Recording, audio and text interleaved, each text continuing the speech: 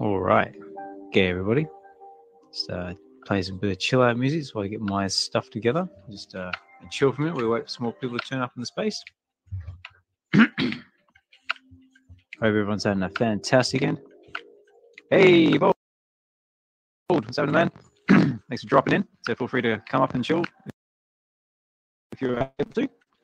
Start playing a bit of chill out music so we wait for everyone else to turn up. But I'll tell you what, it has been a traumatic couple of days. We've had so much happening in the space. I've had so much happening in my own life. It's just been crazy. Absolutely insane. But I hope all good with you, mate. You notice you scoring all those comics and going nuts in the market like everyone else. So good for you. But yeah, just on the subject of comics now, I just don't know where to look anymore. There's just like, oh my God, there's like so many. Hey, someone mentioned comics, and here comes Mr. Severs. How are you, Chris? Thanks for dropping in, mate. So feel free to come on and talk if you're able to. Hey, here we go. Right, let me turn off my intro music. Let's turn that off. Approved.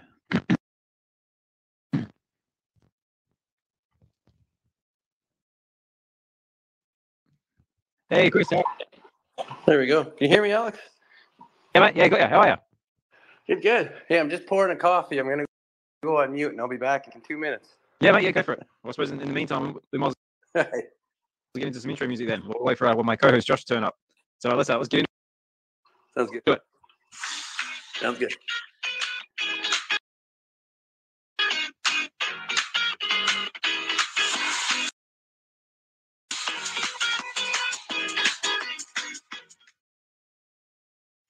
All right. G'day, everybody. Osman Collect 63 here again, and we're back. We're back with VeVe Weekends. So I hope everyone's having a fantastic weekend.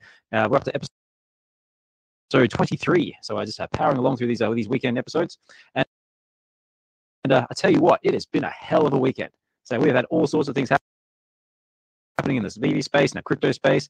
Even in my own life, I've had all sorts of crazy things happening. But right now, it's just me being your trusty host, but I do believe my co-host Josh from Collectors on Digital will be with us. I'm just not sure when, but until then, you've got me. But that's all good. But right now I see we've got Chris Severs in the house, and we've got Evolve listening in the background. But Chris is up the stage first. So Chris, how are you, mate? I'm good, Alex. How you been? I'm not too bad. So recovering. I was actually really sick on Friday. Hey, I don't know if you've. I've got a really scratchy connection here. I'm gonna just turn off and then come back in. If my audio is playing up again, hang on, let me try this. I don't know if it's me or you. Is that any better?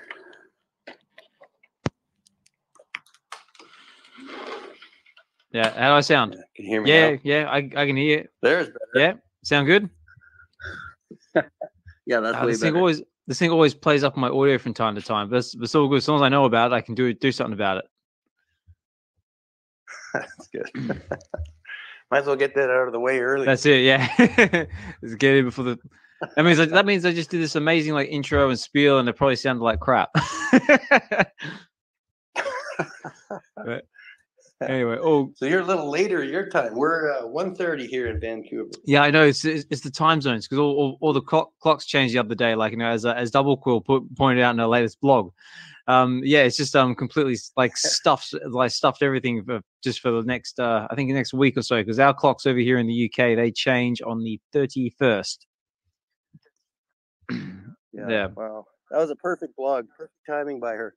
It was, yeah. I just finished reading it, and I highly encourage everyone to go check it out. I believe we're up to Adventures in VeVe number 46, which is daylight spending's time.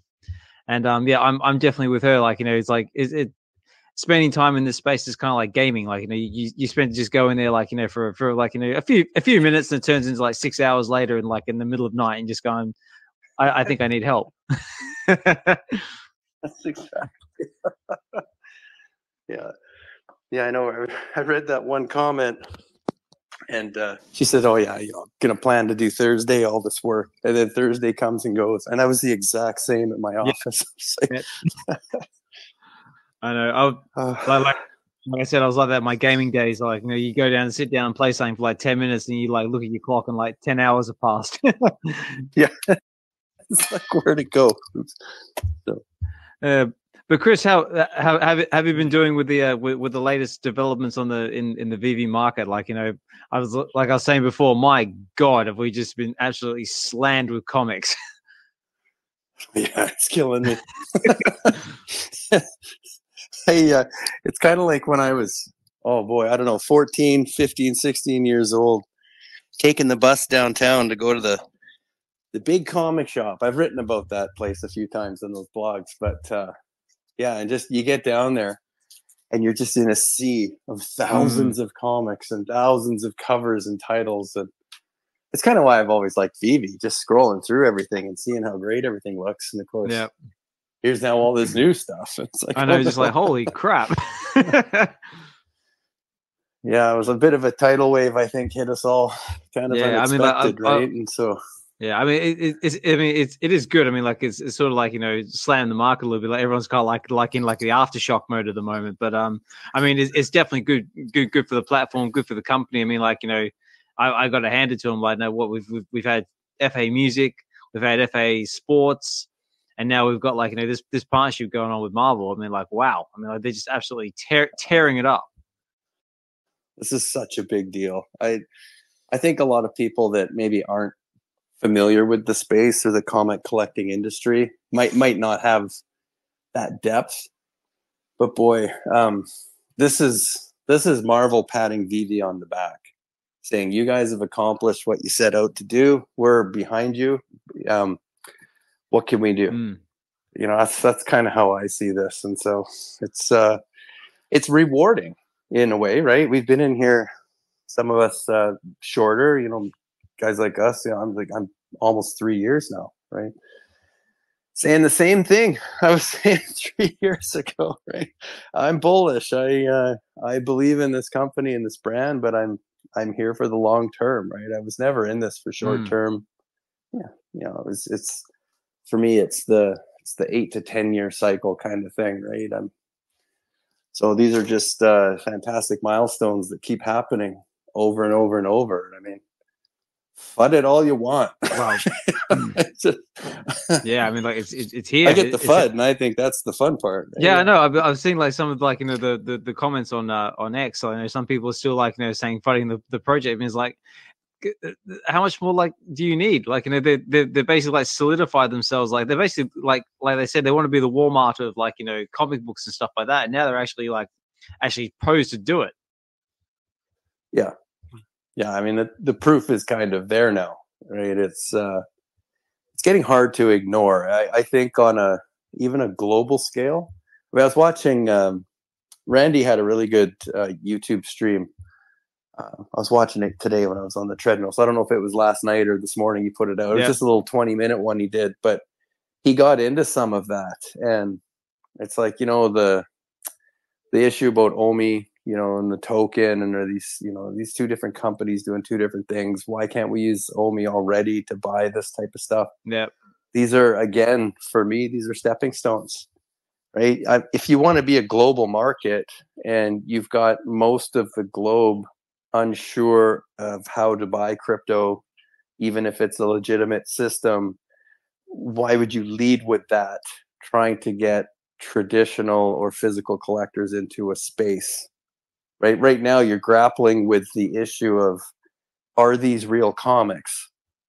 Am I getting the same value of buying this digital piece that I am with the physical one that I'm holding in my hands? It's up on my wall. You gotta go slow. You know, anyone out there that thinks you gotta sprint, I'm sorry. 30 years of being in business, the sprinters tire out quick. Yep. That's it. Right? It's that tortoise that creeps in and like, no, takes everyone out. Yeah, that's basically. Right. You know, it's these classic stories are there for a reason. They're classics because they were pretty much right. You know, and yeah, you can try and buck that and make quick gains and fast money. And, you know, I mean, we always hear the great stories, Slumdog Millionaire, right? He just made his million back. That's right. you don't hear that he lost the million. It took him 3-4 years, right, to build that all back up again. Yeah, that's right. But we only hear the good. That's where you really got to take a step back in social media and just remember, right? There's an iceberg that's floating under the surface that you don't see. And so, but I look at all this stuff as incredibly positive. It's rewarding. Like I said, I'm happy to be here. I know I watched Aaron, channel and these top 20 covers. I mean, he's just thrilled. This is thrilling for comic book people. Oh, absolutely. Right. So it's kind of where I'm at. Yeah. So I like it. No, great. And also, we've also got Collectors Gone Digital. Josh has finally managed to make it. So how are you, mate? Also, I see Hinano listening in the background as well. I see Sven. So Ulchin, J Met 08. I see you as well, mate. Thanks for dropping in and listening in. I did see Key Collecting 98 as well, but obviously he's had to shoot off. But yeah, how's it going, guys? So there's been a lot happening. I don't know where to start, to be honest. Sorry I'm late. I got caught up on the phone. That's all good, mate. All good. So you made it. That's the main thing. Yeah. Sorry. What were you talking about? I heard Chris mention in the VeVe Comics platform. I know. We were just basically saying, there's been a hell of a last couple of days. We've had so much dropping into space. I honestly don't even know where to start. We've had we've had VeVe dropping FA music, FA sports, and now we've got VeVe's come out and done this thing with Marvel. At first I thought it was just oh yeah, we're just getting a fancy new reader. That's really cool. And then they come out with, oh, by the way, we're going to drop an extra 300 new age titles on the app. And just completely tidal wave everything, and just oh crap! I just realized I do not have enough money. Are you completely overwhelmed with the amount of there is not no Moto covers that are? I mean, that's a good point you bring up, Alex. Because obviously right now we're in the absolute hype phase that this just happened, and I mean I see a lot of titles that are going for some pretty astronomical prices in the market. Oh yeah, that would just it would just never fly in the real world. These are brand new 2024 release ultra modern comics. And so do they go above the $4.99 cover retail price? Not generally. But there will be some that are immediately graded. There's a few titles I've grabbed that they're $5-6 on the site, and in the real world there might only be 9 or 10 of them graded, and they're selling for $40 or $50. Yeah, right. But these are not Silver Age comics. So it's interesting, right? Because you're seeing the effect of the scarcity playing out very quickly, and I also think what could be happening there as well is we've been conditioned over 3 years to continuously force VeVe to drop edition sizes. And the reason for that is because there's only a small handful of us regularly participating in the app. So those of us that are here already want scarcity. It's all, that's why secret rares have always done quite well and whatnot. I also think there's a little bit of hedging going on here, right? Should this work, and should this help migrate more physical readers, collectors into this space who then want those titles? Some of the uncommons I've grabbed over the past few days, there's only 200 of them in digital. However, I haven't found, sometimes it's harder to find what is the actual print run of that comic. So if there's 1 million printed in physical and only 1,000 made in digital, you still have that debate over whether that title in total is scarce.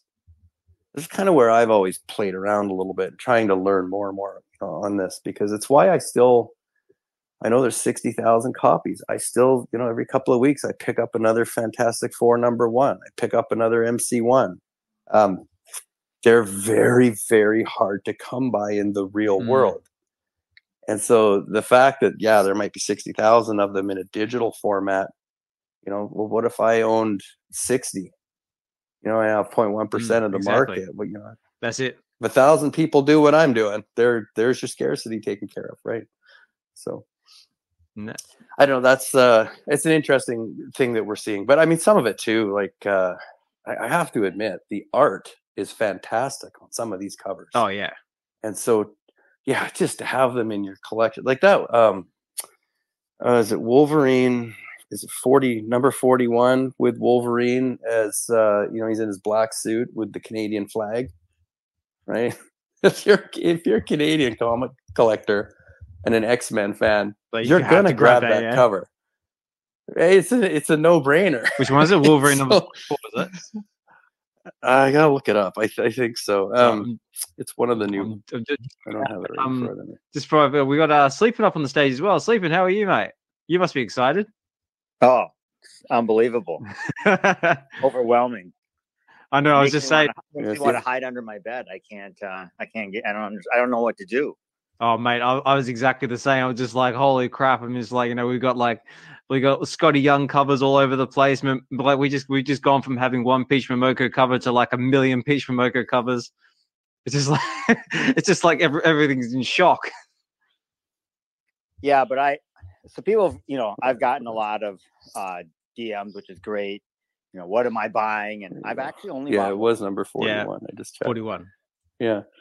I mean, that's part of it too, right? Like for the I think for the art collectors, like comic and superhero art collecting, this is a really big deal too. That's why the scarcity is going to matter. And I think it was just brilliant that they did hold it this low.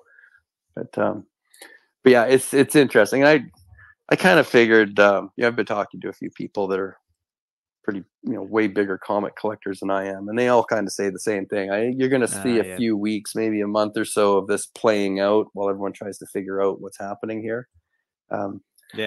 And then you should start seeing those values back on the grails coming back again. I think a lot of people were selling and trying to make some positions to free up some capital to go after some of this stuff. Because I mean, at the end of the day, you land a secret rare, even if it's one of these super modern. There's only 40 of them for the most part, right? That's right. That's pretty cool. That's happened over and over again on the platform. It's been hard. 40 out of 1,000, and what have the odds been of landing a secret rare on a VeVe drop? Yeah. Just back to what Sleeping was saying, like, I can imagine, like, all of a sudden this happens, and I can imagine your DMs must be completely blowing up because everyone's going to be running to you going, what should I buy? What should I buy? Oh, yeah. Yeah, I've had a few comments, right? But it's always the same answer. I don't really stray too far, right? Number one, it's comic book collecting. This is supposed to be fun, right? So go after what you like. There's a handful of us that are flippers and gamblers, and they're speculating for fast return, but the fundamentals are always going to be the same, right? What has compelling storylines? What is going to drive popularity?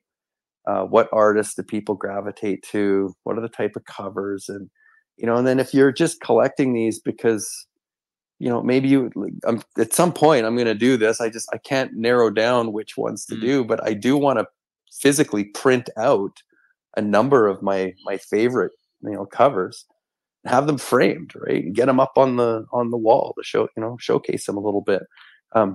That's going to be a big reason for this new stuff as more and more titles are coming into play.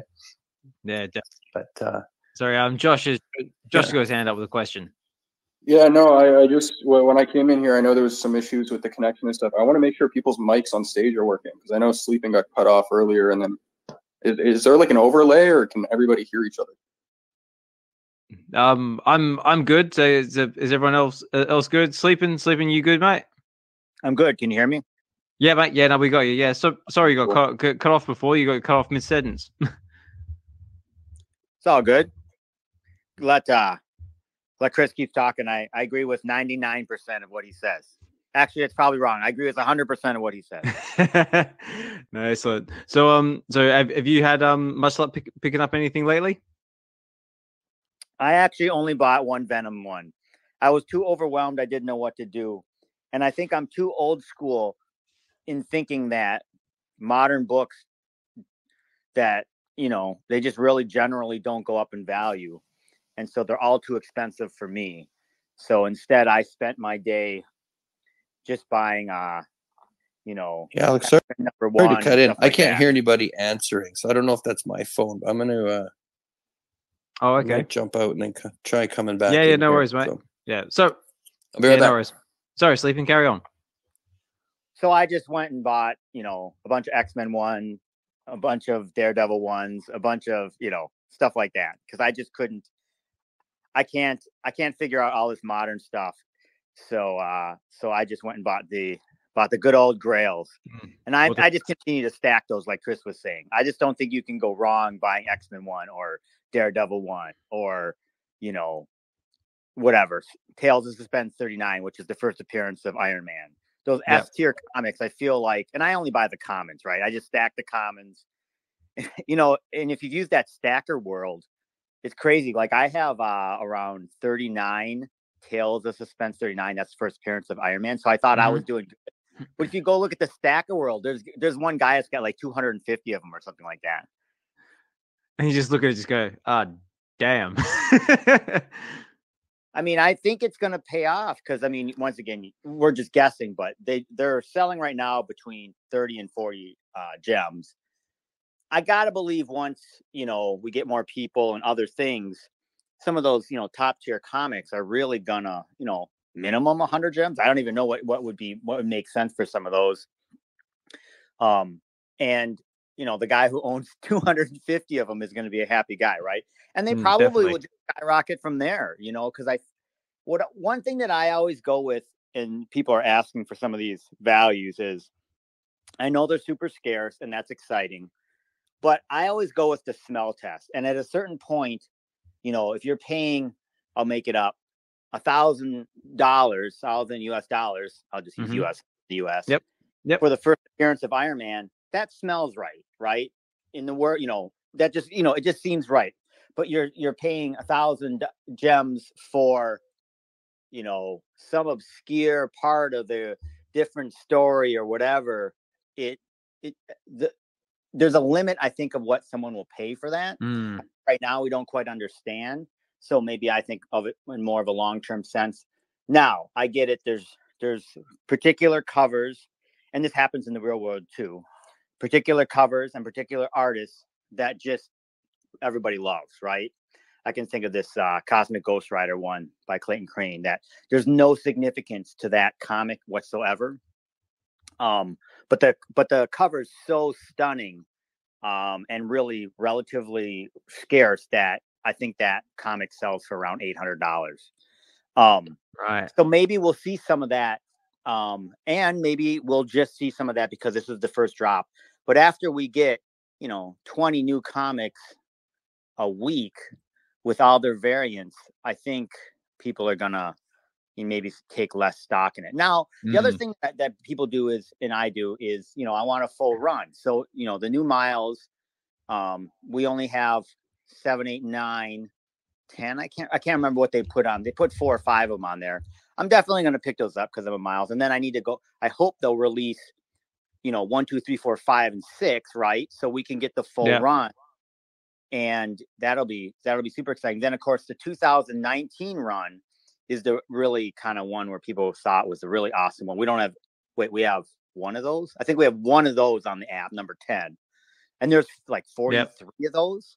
So I do think people will collect runs. And that's when it's interesting, because when there's only 1,000, you know, that means only 1,000 people can have that full run. And there's some people who really like Miles or Daredevil or whatever it might be. So that, I guess, is somewhat compelling. Interesting. What about you, Josh? You got anything to add to that, or Chris? No, just what Sleeping was saying. I'm overwhelmed.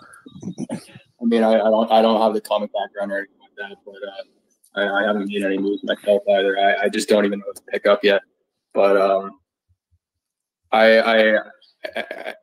I knew that when it was announced, it wasn't like a value play or anything like that, because I know Sleeping was just talking about how people should, or you were saying earlier that people should, you know, focus on the art and stuff like that. And in terms of the art that they dropped, I think some of the best art that we've seen on the platform so far. So I don't really have much more to say there. I know Chris is a lot more in comics than I am, so I don't know if he has anything to add. Yeah. I mean, the art. No, those are good points. Yeah, go ahead. Go ahead, Sleep. I mean, the art now, if you go into all the art, it's just out of control in my mind. You go to a comic store right now, you walk in, you look at any week, and you look at the variants, and I mean, for me, it just knocks my socks off week after week.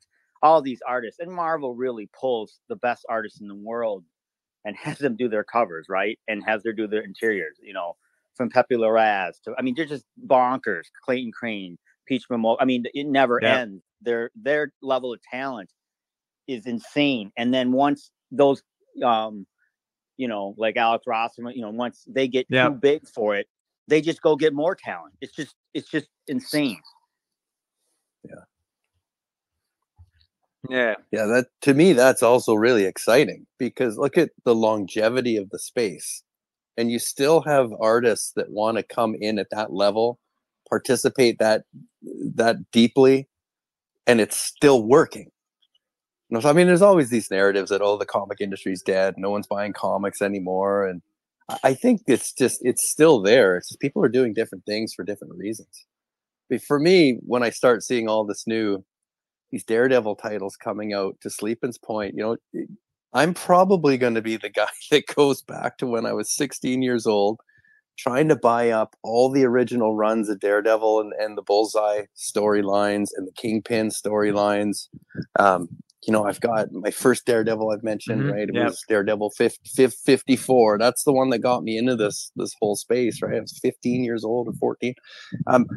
When those titles eventually hit, yeah, for sure I'm going to be buying them. No, because why wouldn't I want to connect those original runs? And so I see this as all just sort of warming up the engine to get everybody back into this again. And boy, like those of us that have been in this industry for this many years, and I always say I took a 20-something year hiatus because all of a sudden, you know, I graduated university, I had jobs, kids coming out, mortgages, life insurance, what? Yeah. All this stuff. I'm getting into that myself. It hits you hard. It hits you really fast. Yeah. So that accumulation phase when you're young, because you don't really have those financial responsibilities. Sure, you're collecting, you're stacking. Those of us that maybe, you know, I collected and I kept all my comics. I didn't keep them with a thought that there was going to be future resale value. I kept them with the thought of, I love these so much. Why would I ever part with them? It was a completely different mindset than what so much of we see is happening today, where I'm going to buy this comic because in 6 months I'm going to flip it. And right, poolside and all the stuff, these terms we've come up with, right? So it's there's different narratives that are going on. But yes, to Sleepin's point, I will invest to buy those original comic runs. There are books that unfortunately I've never been able to complete in my physical sets because they're hard to find, or they're just, the titles went out, you know, like not everybody was a big fan of the West Coast Avengers. I love that run. So for sure that when that hits again, I'll buy that whole series hands down. Right. So I was just there's two things the other day is if they come out with some of these older runs and they only have 1,000 of some of these comics, even though they might not even be key ones, but people want to complete runs, it's going to be absolutely madness. Yep. It's going to be bonkers. Bonkers. The one I've been buying a bunch of is the Daredevil. I know, Chris, you probably bought a bunch of them too, is the Daredevil #3. That came out about a month or two ago, the first appearance of the Owl, who's not that big of a character. But it doesn't matter because the Daredevil fans are going to want the run. They only had 5,000 of them, which means there's only 3,000 commons. Yeah. And they're selling for $3. So why wouldn't you buy it? I'm stacking Sleepin'. I love that. But, you know, like I had my kids bought me the not an almanac. Oh, geez, what's the word? Just went right out of my head. But you know, it's like the synopsis of about 6 or 7 titles in a little paperback book, right? Daredevil 1, Daredevil 2, Daredevil 3. Oh, there's the owl. Oh, look at you just showed up on VeVe. Yeah. And so I'm showing this to my kids saying, listen, you guys were ahead of yourselves here. You bought me this book as a Christmas gift, and look what happened in 2024. This title dropped. And to your other point, Sleep, but yeah, I am always big on the common cover. That is the OG cover. That is the classic. That is the history. That is everything wrapped up in a digital format. And then if I have anything available left over, sure, I'll grab. I like the rare and the ultra rare because those are VeVe exclusive. Yep. And if I have some gems over, sure, I'll try and grab a secret rare. But for me, the secret rare is that's almost the gamble. To me, that's the speculative play. Like at some point down the road, I'll be able to sell that secret rare and come back and buy 10 more comics. When you say gamble, what do you mean by that? What's that, sir? When you say gamble, what do you mean by that? A secret rare value, I think, is going to appreciate quickly because it's geared towards the scarcity valuation that the crypto market likes. Right? Everything we talk about is, burning this and deflationary. Yep. I want less and less. I don't want anyone else to be able to have these. I want to have one-to-ones. That to me is a manufactured product.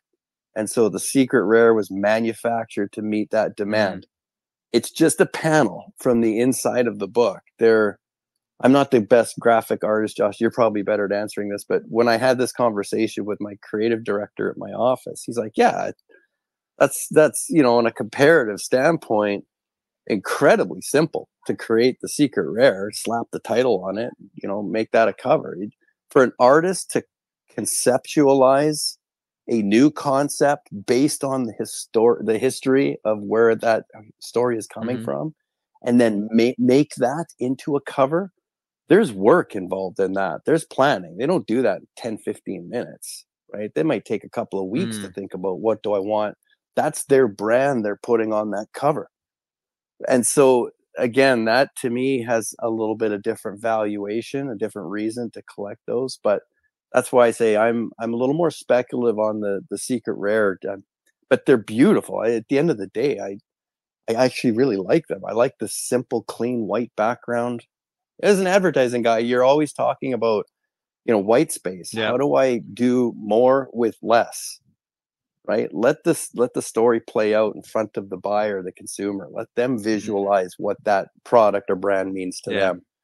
The old days of newspaper and yellow page advertising, you tried to put every single descriptor in those ads you could, and they were horrible.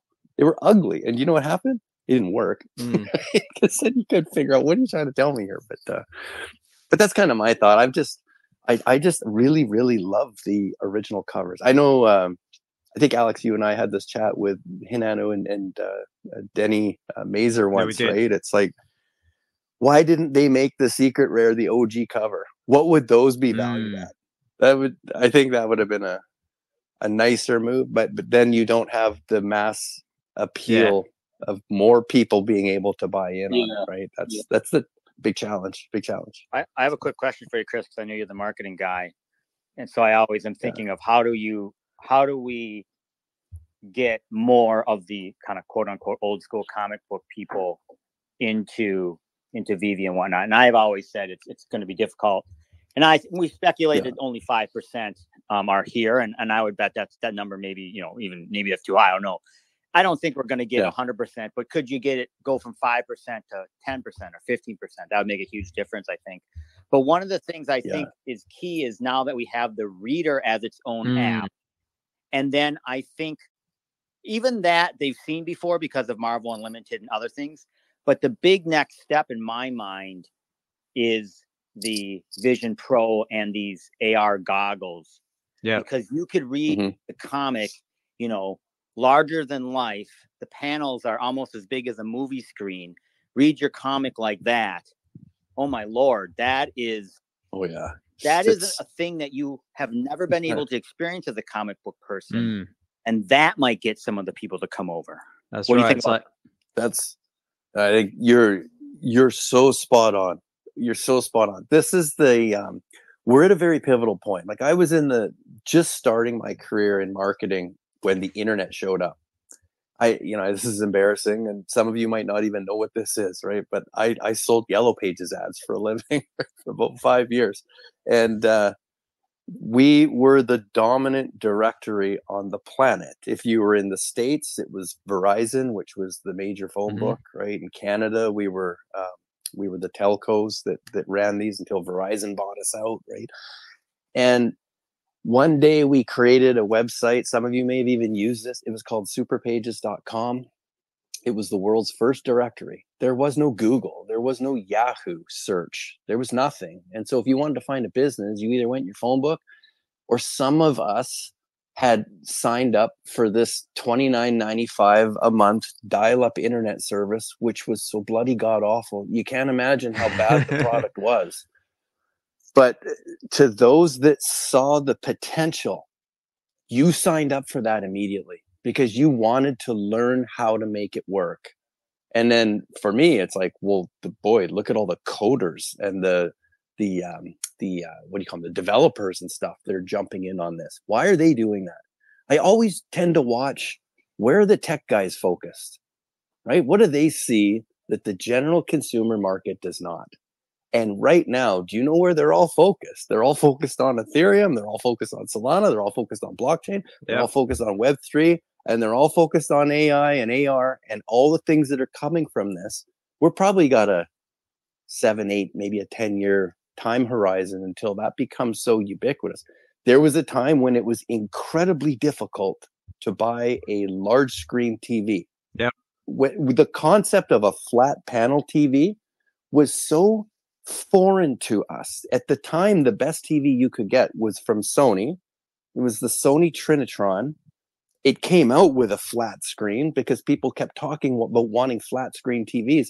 So they built a TV with a flat screen on it. Meanwhile, behind the screen was the box that was the size of a small car. I remember them. Right? It weighed 400 pounds. They sold millions of them because of the concept of flat screen, high definition technology. Right? And so now today, harder to find, anyone that doesn't really have a flat screen TV in their house or a big wall mount panel. But, that's the preferred entertainment vehicle in the home. Now, what's the next amplification of that? It's not like you're going to get them any thinner, really. That doesn't make too much sense anymore. That's not what's important. What's becoming important is Sleepin's comment. How do you over-engage? How do you amplify my experience? That's what we all want. Exactly. I think COVID showed everybody how important experience and all that stuff is, right? So to me, that is where the focus of all this is going. Why would you want to rush into that?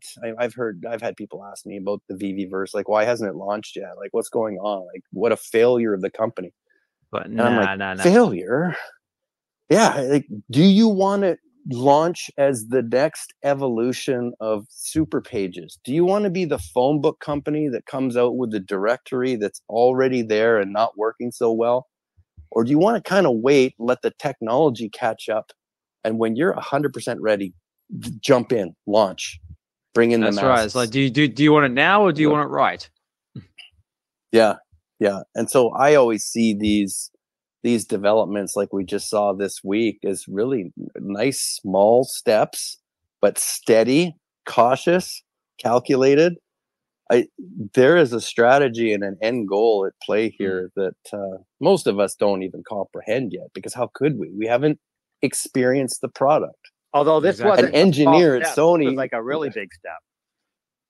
This is a big step, right? Moving forward. But I look at it like, where was the engineer at Sony that came up with the idea? Like, we have to take this Toyota-sized TV and turn it into something like a duotang. That's it. Like, that's a good idea. Let's build that out. Right? And it took years. It took years to do that. Yeah. Sorry, Josh, go on. I was just about to say, you've had your hand up very patiently, mate. Do you want to jump in with your question?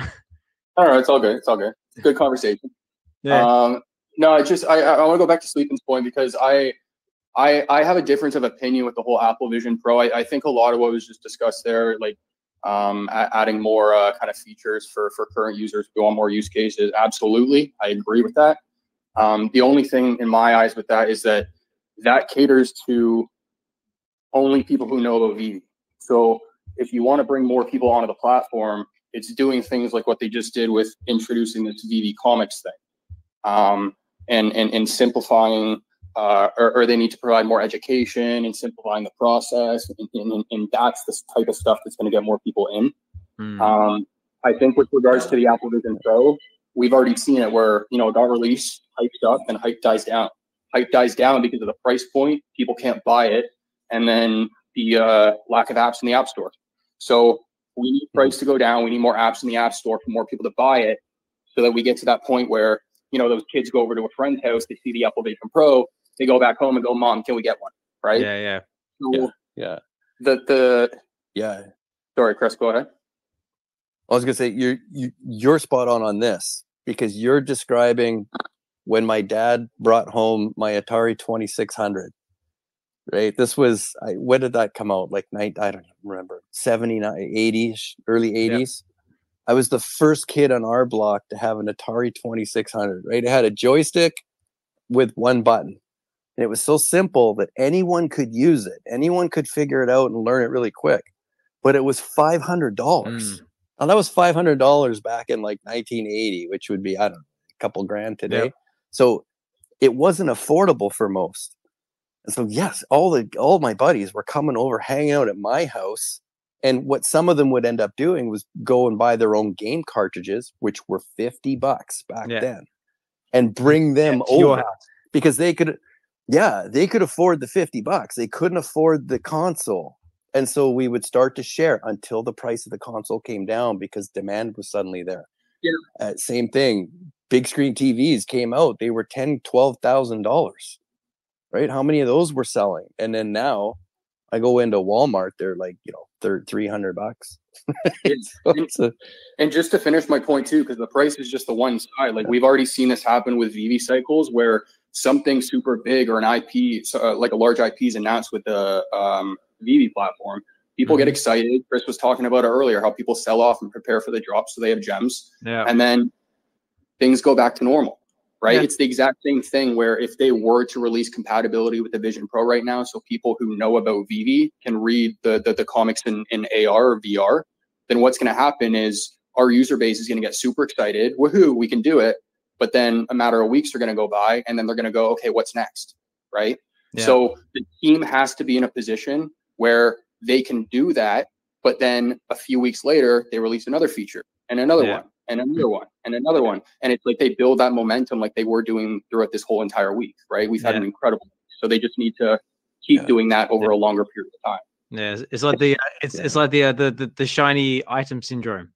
It's like, ooh, shiny. It's like, this is awesome. Okay, now I'm bored. Ooh, next shiny thing. Woo. Like, I know. Oh, sorry, I didn't mean to cut you off there. I know Sleepin's had his hand up. So. Yeah, that's what I was about to say. We'll go to Sleepin, and then we'll go to MASC, because MASC has been sitting very patiently in the background. So how are you, MASC? I haven't seen you. Let MASC go first, and then I'll jump in. All right, no worries. So MASC, how are you, mate? Hey, how you guys doing? How's everybody good, mate. We're excited. We're over the moon. It's all been happening.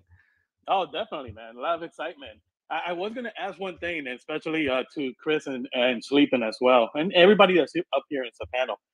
Is because one of the questions that Sleepin said, or somebody said, was, how do we bring in more users, right? With the new what we have new, right? How do we advertise? How do we get more? Yeah. And the thing is that the brilliance of this VeVe comic app and the way they did it was that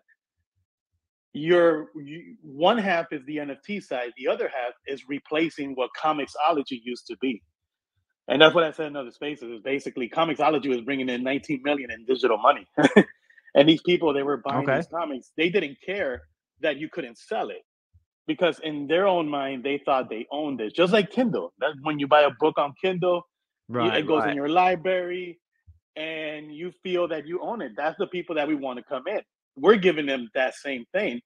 And then if they want to go and chase a variant cover, if they want to go buy the NFT, they can just pay the difference of that regular comic and mint it if it's available, of course. It's brilliant, because you're bringing those anti-NFT people that are already in digital, because that's who you want to get. You want to get people that's already in the digital space, because I'm in several omnibus groups. And your omnibus is your collected editions. It's your 1 through 30 runs. And these guys are selling off. I see more and more people when they start selling off their collection and then buying the digital version of it on Amazon because it's cheaper. They're buying it for $30. They're buying it for $40 on Amazon. Yeah, it goes into their Kindle device and they have their omnibus. That's right. Cheap. And I was going to say cheaper and more and more convenient. Exactly. So when you look at on the app, you'll find that there's a drop down that shows novels, right? And when you go to the frequently asked questions, it states what the novel is, and it says that it's collected editions, is a series of runs, meaning 1 through whatever, like an omnibus, like a collected, like a fuck, I can't even think of the other names, like a Marvel masterpiece. Yep. But when you read it, it also says that these will not be limited, and these will not be able to be resold. Let me interrupt you for a second. Tell everybody what an omnibus is because they may not know. Yeah, the omnibus is basically, an example is you have Amazing Spider-Man, and it has about 6-7 different volumes, if not more. And the first volume of that omnibus would be your very first appearance of Spider-Man, which is your AF-15, and then the first 30 issues of Amazing Spider-Man 1 through 30 is in that omnibus. And then that's volume 1. Volume 2 would be issues 31 through 60. And then so on until all the volumes are out. So basically, it's your entire. And now on the newer comics, because you see the new runs, they're only 1 through 35. Omnibus is the whole run now in today's world. So instead of buying the comic one by one at the comic book store, some people would just not buy the comic and wait for the omnibus to come out so they can buy the whole thing and read it at their own pleasure. Let me jump in 1 second on the omnibus too. Is there sometimes the full story? So what they do with a lot of modern comics, which is crazy. So I mean, I'm trying to think of one. Like the King in Black. The King in Black is like issues like 1 through I think 6, which is big thing where everybody fought Noel. But there was so many other comics, Extreme Venom over here, whatever. These four over in Web. There was stuff going on in the Miles. So if you want to read the whole story, it's so confusing. People don't even know. You got to go buy a Captain America. I think there's actually part of the story in Guardians of the Galaxy. So the omnibus in the right chronological order has all these different comics. So you could read the King in Black. And it goes and gets from all these other ones. Sorry, keep going, MASC. No, I was gonna say like a good sort of like way of describing it is like watching all the Marvel Cinematic movies in order. Is more or less that's more or less what an omnibus is. It takes everything and sort of puts it in one chronological order, so that way you can start to finish and know exactly what's going on. Yeah, they map it out. Yeah, for anyone interested, I just took a photo and put a couple of my omnibuses into the chat section. If you want to see what these are looking like. So I've got it for like the first 9 Daredevils and Fantastic Four #1. This is what I was talking about earlier that my kids were putting in my stocking for Christmas. Right? Yeah, there's a couple familiar titles there I can see. Yeah. Like not everyone can go and find their local comic book store and say, "Hi, I'd like to buy the first 9 or 10 issues of Daredevil #1, please." Right? Oh, you have $4 or $5 million laying around. It's like, of course you can, sir, for this handsome price of sure. What? Step right up. And so these are a really nice way that again, this is another product that Marvel sells that keeps comic book readers enthused, engaged. And then what happened right now, for some reason, Daredevil #1 on the VeVe app, common is under $15? Well, I can tell you right now if you want. I've bought some for $10. So yeah, they're way up. Yeah, I grabbing these up like crazy. I got so fortunate the other day. I think Alex, I showed you, right? Somebody dropped edition number 6401 for like $12. What? I know. Like, just look at look at the cover that you're dropping. Those dates are actually listed on there from VeVe. And so I was like, okay, well, I better pick that one up. I'm a bit of a daredevil. Well, here we go. Right? Is a little bit of market for you. So right now, currently, Daredevil number 1, the common, is currently going for 8 gems and 50 frags on the floor. My God, right? That's almost back to retail list. But again, it explains what's happening from a consumer psychology standpoint. Okay, that common has that's a 30,000 K drop, so it's not VeVe scarce.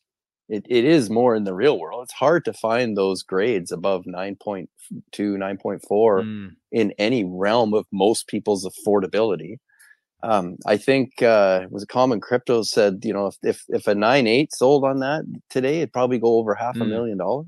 Exactly. That's we call that a grail, and the grails are selling for $8 while everybody's trying to get into the brand new drop, which I get. It has value too, right? Don't forget, this is it technical or theoretical on this one? I'm about to say this is another VeVe first, right? This is the first time they partnered with Marvel to drop modern age comics in this format. So to me, that's a bit of the fun speculation, right? Hey, I'm grabbing titles and covers that I like, but I'm also contributing to this new thing that they just did. That helps Marvel realize, hey, this was a good decision getting involved with this company.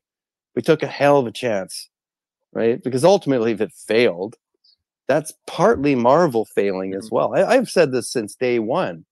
VeVe is not going to try and rug you because that makes Disney look bad. That's it. That makes Marvel look bad. That makes Universal look bad. And you don't want Disney looking bad. You don't want to upset the mouse. These aren't brands that are really in the business of taking huge kind of risks with the marketplace. I look at it that way too, right? And this is a bit of another fun one. But that's to Maz's point. Those omnibuses are great. But yeah, now all of a sudden, what if I could, sell one, make $10, $15 and be able to go back into VeVe and buy a Daredevil 1 for $8? That's, and I think this is, was it, Maz, did you say this? Like, how are you trying to get more people using the app?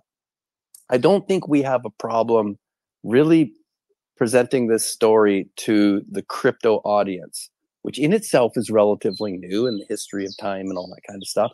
But people tend to get digital ownership. Someone like me in my 50s, I've worked in digital media now for over 20 something years. I have zero problem with understanding digital ownership and the power and potential of this space. I'm in it. So I get it. But there are a heck of a lot of people that are not, that still don't buy. Why do you think there's still Bitcoin on open exchanges? That should have sold out years ago. Why would you ever sell your Bitcoin?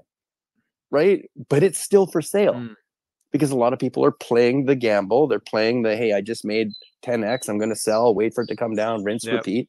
Right? That's never going to change. But how you have to get a comic book reader into this app, I think what VeVe and Marvel just did is right. I think you have to appeal to people that are used to reading their comic books on Marvel Unlimited, or they're omnibus readers, or they're just go and they buy comic books for the sake of fun reading. But somehow along the line, someone says to them, hey, but you know what? Yeah. Rather than just paying a subscription and being able to read titles all day long to fill your boots, what if you could actually read it and own it? Yeah. And kind of like Bitcoin, lock it up and it's yours.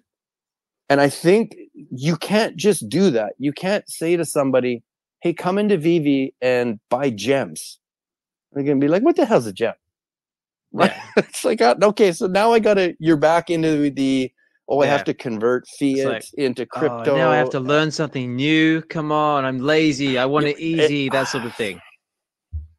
Right, exactly. And so this is that, I keep saying VeVe has continuously replicated how to do easy.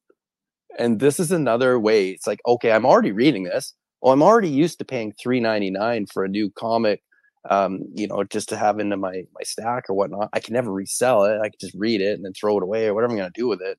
But, what's this option? You can own it? Oh, hey, I like this artist. I like Peach Momoko covers, or I love Scotty Young. What's this? He did an exclusive cover for VeVe, and I can pay $7.99 for a chance to win it. Hold on a second here. What's going on? And that's where people are going to start asking questions. And it goes back to Sleepin's point. What if that means we just get 5% more new users because they kind of understand how that works? And this isn't that much harder to understand. Now you're just buying it like you go into a local comic book store and buy that product and take it home, and you own it, and you put it in your long box or wherever you want to store it, but you own it. That's you've got to be simple in that transition, and that's how you'll Chris, get more of the what traditional. is your idea of digital ownership? Do you consider people that buy books on Kindle owning their books, even though they may consider that? It's interesting. That's a great question. I consider it truly. Can I now resell it? Right, but to them, at a loss, they feel they own it, correct? If I said to my wife, how does she feel? I'm thinking about her because she's got a reader. She spends money and she downloads books all the time. There is nothing in why she does that there's an expectation she's ever going to resell it. She's happy to use the product. So just like anything, I buy a tank of gas in my car. My value is that I can keep my car moving, right? I'm buying it to use it. And then it has a burnout, right? Eventually the tank runs out. I got to fill it. Eventually the book is read. I got to buy a new one. So there is ownership. I think different levels of ownership. This is more probably ownership to an investment level, right? I'd love to see a poll of those of us in VeVe. How many of us have bought these things to both enjoy them, but down the road think, there's a bit of a chance here. This could go somewhere. Right? Just to go back to Master's question about the ownership, do you feel ownership? I suppose it sort of comes back down to the individual, about how the individual feels about it. As I had it in my head. It's only as valuable as what the individual places on it. Yeah. Something like that. If like, say for example, like you were saying the Kindle example, if it's in my Kindle and I feel like I own it, then that gives it value to me. But if I have it in my Ledger wallet and I know that no matter what happens, as long as I don't lose my seed phrase, I'm okay. That puts me as well. So maybe it's in that sort of sense. Yeah, I think the comment that Chris made about walking into a comic book store and then just taking it home and it being the equivalent of that is exactly why VeVe Comics is going to work, though. Is because, and why it's so genius is because, I don't even have a comic background, but if what they're doing is they're presenting the offer, which is something that the person already wants. They're not going, hey, buy an NFT, which some of these comic heads might not even want to do, right? Then what they're doing is they're presenting the comic, and then at the end they're presenting an upsell to the offer they already want to buy, and the offer makes or the upsell makes that offer way better. So that's why it works so well. Is they're not even explaining anything around NFTs, right? So nobody really it's the same thing as signing up to the main app where you can just put your credit card in and you don't even necessarily know you're buying an NFT that's on the blockchain. It's the same thing with this where you don't necessarily know that comic is on the blockchain, but the idea of owning it is what you buy into. Yeah. And also as well, correct me if I'm wrong as well, but isn't there an option that say you buy it, but then you resell it, but then you also get a redemption code that you can still view that comic on Marvel Unlimited? Is that correct? Yeah. Yeah. How cool I was is like, that? so literally, so what? There's no real risk. I can still sell my comic, but I can still read it. Yeah. It's a one-time. Yeah, I think it's a one-time read. It's one time. Is it? Okay, right. Ethan, what are you saying? Yeah. Okay. But what a great thing, right? Because sometimes, I still have VeVe titles that I minted and have not opened, and I remember having a chat with, I think it was Sean and Spencer at Comics and Crypto. What do you guys think about this? Because if I could manufacture Marvel Comics #1, right? Come right off the printer, put it directly into a slab, and it never sees the light of day, right? That there's some value in that. when you go and buy a one-of-one, piece of art directly from the artist, the painter, whatever, you're the original owner. No one else has ever touched it, seen it. There's people that spend incredible premiums on that. And so some of the stuff that I've, minted, immediately, I'm not opening. Those aren't the ones I read. If I get, I've got some 1939 palindromes, right, on Marvel Comics #1. I'm not going to touch those, but I'll buy, maybe a random edition number just to read that one. Yeah. So that kind of knowledge, I think, is still, we're way out. Like, what's going to happen with all these types of things? But I think that's why, to your point, Josh, this makes so much sense, because the people that already just read for the sake of reading and enjoy it, I think of how few people in the VeVe ecosystem understand the importance of edition numbers. The herd is after low min. And why is that? It's because VeVe gave a 5% credit, a premium, if you had a 5%, low edition. That's right, yeah. And they're great. They're great in the real world. If you've got one of the first 10 that come, hot off the press, right? There's terminology that dictate that. There are collectors that collect, sub 100s and sub 50s and sub 10s. But you've got a very small percentage of the user base right now that understands the importance of, what 1963 means for Spider-Man, what 1964 means for Daredevil, what 1939 means to the entire Marvel space. There's a very small percentage of that, right? But there's a very large percentage of people in the app, enjoying the app. And you're going to have the exact same thing now with Marvel readers, traditional readers. But again, think of the size of that audience that have absolutely no concept what an edition number is on a VeVe asset. So I look at that as, if that happens, right, there's a really fun way to get in early and lock those pieces up. When you go in the market, right, you don't really see a lot of those key edition numbers for sale. And when you do, they're usually 5-10x the floor. And then people don't understand why. This has always been a limitation, I think, that VeVe needs to correct. There's no way to know why somebody has something listed at the price they do, unless you happen to see it in the feed, or you happen to come across it in a social post, which I think a lot of people are hesitant to do, because it looks like you're just trying to shill your asset up a little bit. But Facebook Marketplace allows you to put 10 photos in a full description and titles and categories, right?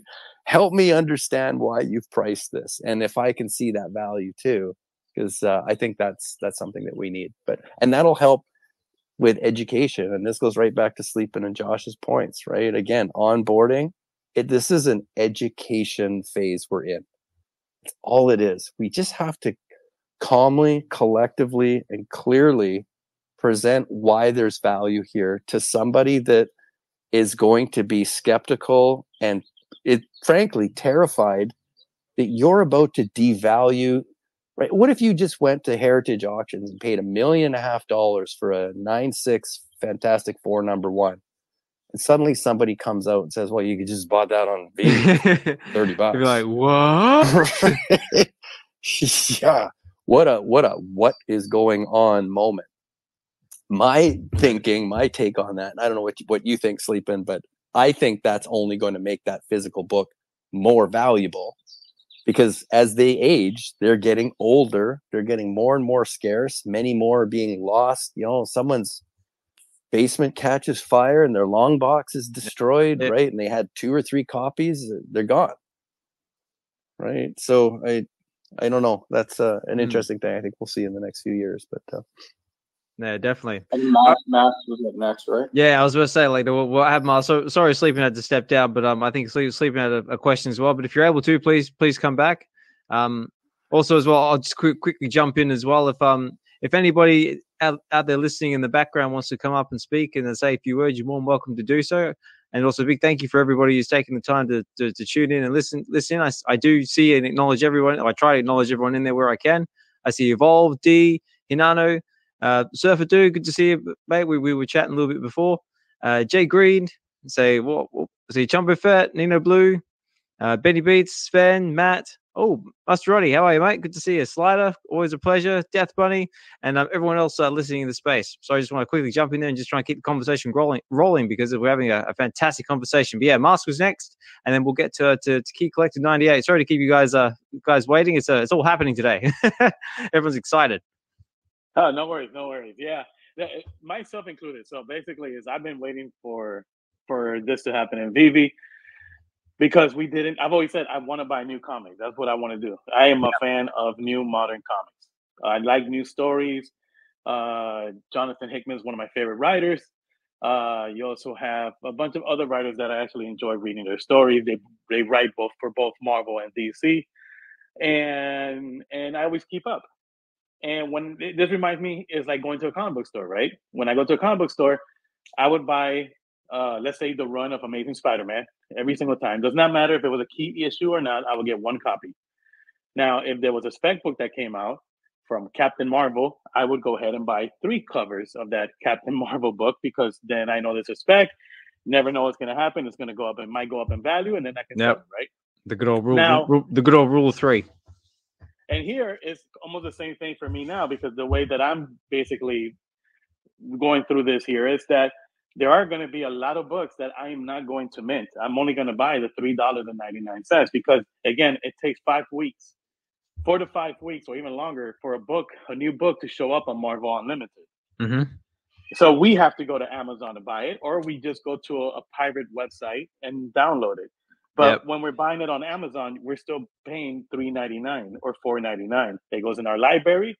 And the same thing here. There's going to be issue 4, issue 5, issue 6 of, let's say, Ultimate Spider-Man that may not be a spec. I would buy the $3.99. I will not mint it. But if the next book has a spec, I will mint it. Because then that book may have future value down the road. Exactly. And now, like, now we've got, like, with the new comics app now and a website, that's not the case anymore because now they're saying that they're going to release them, like, when the physical prints get released. So that's like once right, the same day, right. Yeah, exactly. Every Wednesday. Yeah.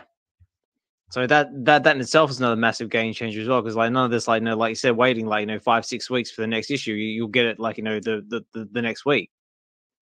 Exactly. And then the other good part when you're talking about physical is that people that are getting these books on the same day digitally, they're going to want to get the physical version of it because we've seen it. We've seen people here always try to match the digital and physical.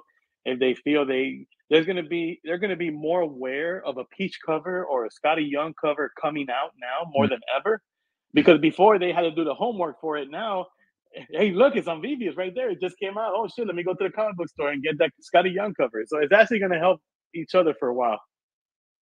And that just shows how strong the relationship is with Marvel now too, because I'm sure they probably signed some contracts separate for this platform now, and they've been obviously building out for a little while now. But the fact that they're releasing the digital copies when the physicals launch is a really good sign with where the partnership's moving. So yeah, definitely. Now, Key Collector, say Kenobi, how are you, mate? So you want to jump in on the conversation? So you've been waiting very patiently with your hand up. Hey, yo, hey, no, it's all good. What's up, Oz? Thank you for the space. Hey, Collectors Gone Digital, what's good? MASC, Chris, Sleeping, Hanano, Notorious, everybody in the space, man. What's good? Happy Sunday. For me, man, I just wanted to go back to the question, how do we get people to stay? And to me, that means like the people that I think or that I feel like I want to talk about are like comic collectors. How do we get people to continue to how do we get the comic collecting space to continue to grow? And I heard like the word easy, and to me that has to go away. Like when I say that, I mean I had to, we all talk about paying our tuition, and as a collector IRL, I think I wish over and over and over, and I'm probably still paying my tuition, and I'm still learning the game of collecting, and it's fun. And we live in an era now where, you got Netflix shows talking about like how much somebody made off of their collection, and it's always like how much money, you know what I'm saying? Like there's multiple what do you call it? Like I don't want to say autobiography, but you know, stories out there, you know. So everyone knows like what collecting does, like as far as like the monetary value over the years, like if you hold it and save it and whatnot, right? But can you imagine if we had social media back in the days when Pokemon first came out? Do you think kids or parents will be playing with their Pokemon cards and ruining their Charizard and whatnot? And we see, you know what I'm saying? So we're living in a different time now, where now people are like, what's the quick flip?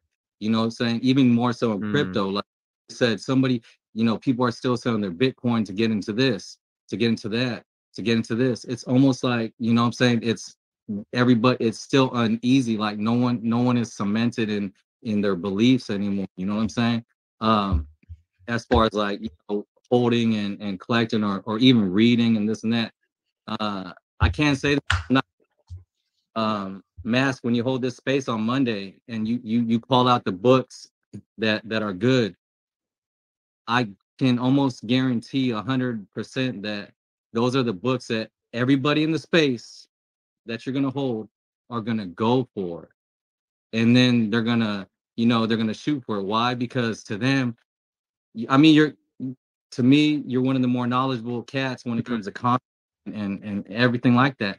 But what that's gonna do is you're giving them an easy way out, where it's like, oh man, I'm gonna go for this now, and I'm gonna sell it because this is the hot book that MASC was talking about. Rather, and that's what is, and that's what I want to get away from. You know what I'm saying? I want people to go in there and find out who their favorite character is and what their favorite spec is and this and that. And I mean, yeah, and at the same time, I know your space is going to educate people, but by now, I believe the people in the space understand. Like even me, when I came in, people thought I was crazy, y'all. I mean, when I was collecting on VeVe, I had top-notch collectibles, bro, and I had no comics. And all of a sudden, like I traded, I sold all my collectibles, and they were higher than comics at the time. I mean, I remember doing a trade with John, and then all of a sudden, comics shot up, and everybody's like, "How the fuck did you know that, Kenobi?" And I'm like, "I didn't. I'm just a fan of comics." You know what I'm saying? Exactly. And so, and that's where it has to come from. And I think like, and even more so now, like, how do you bring in new people? The new people that we're talking about is the newer generation, which is the younger generation. And I'm a personal trainer, and I have young clients too. And I kid you not, like I'm always talking about comics with them. I had one, they both come to my shows, because I resell and whatnot. We talk comics, talk collecting. One of them went to their first Comic-Con. You know what I'm saying? The other one's still collecting, and you know, but at the same time, what we're fighting against with the younger generation is they're everywhere. They got girlfriends, they got TV shows, they got this and that. You know, so how are we going to get them engaged into comics? You know what I'm saying? And when it comes to, you know, the digital collecting, you know, side, it's not please take away the boomers, y'all. Like we can't hit them up. Like, you know that there's that saying, and I'm being like, it can hold true 9 times out of 10. You can't teach an old dog new tricks.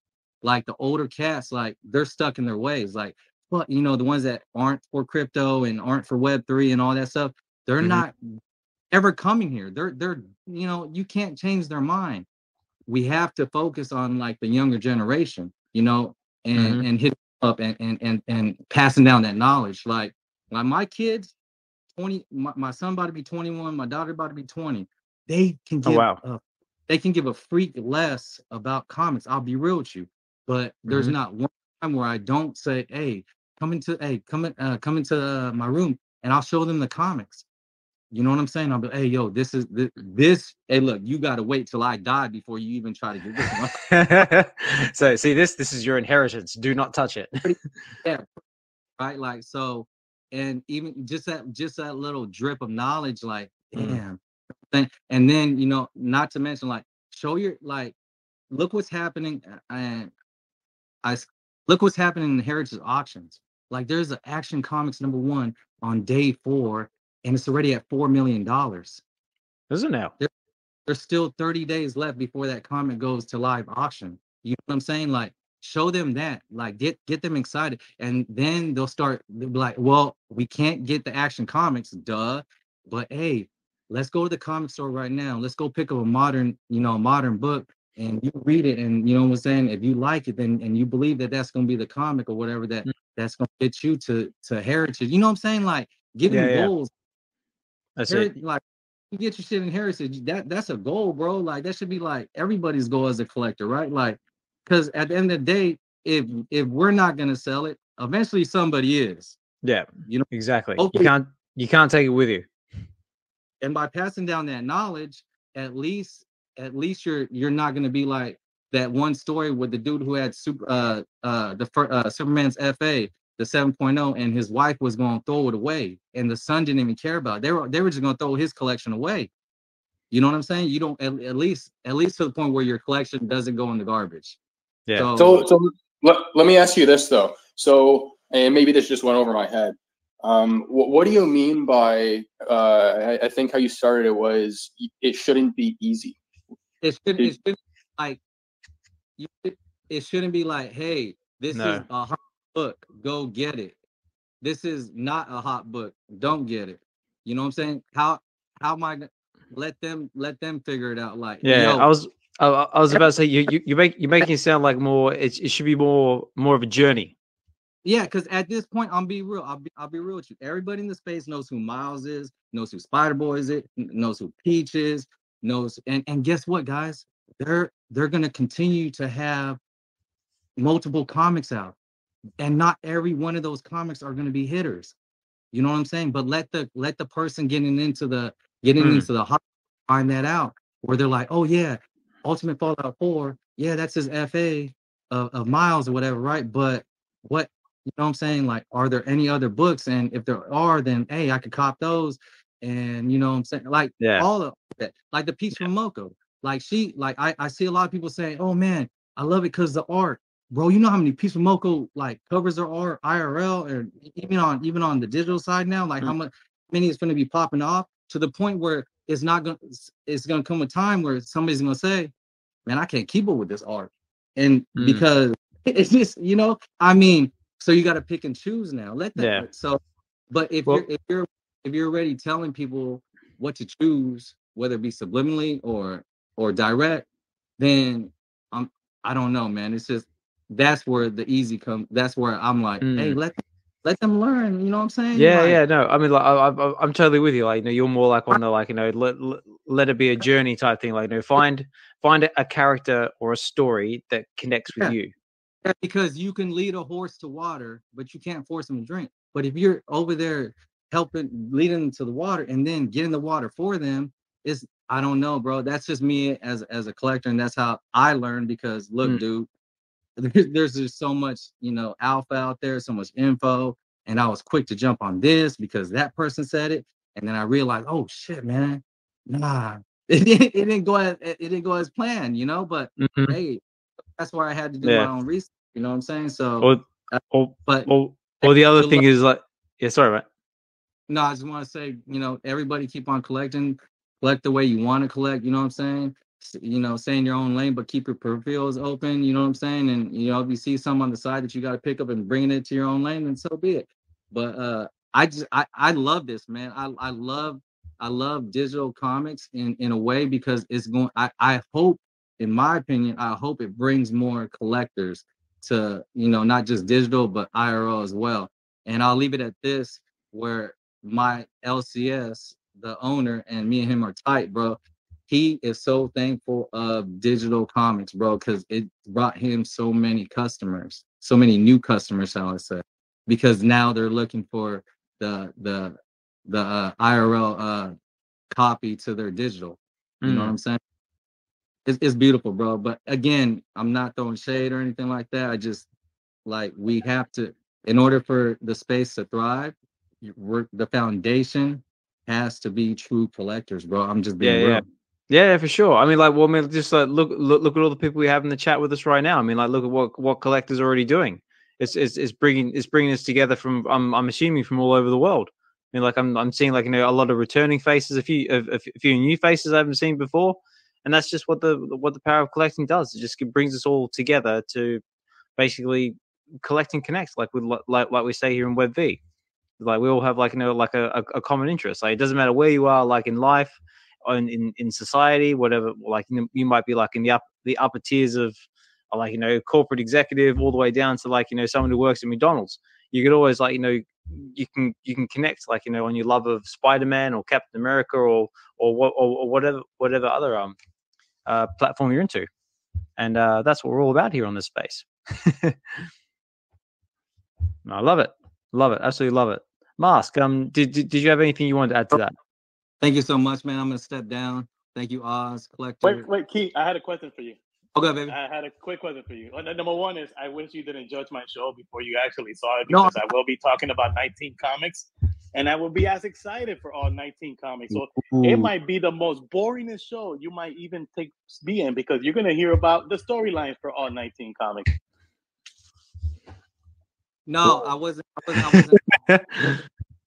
knocking your show, but I did hear you verbatim say, and I'm not gonna say it doesn't matter. Well, I mean, I will mention the keys, but I'm gonna talk about 19 comics as well. But then the other part I was asking you though.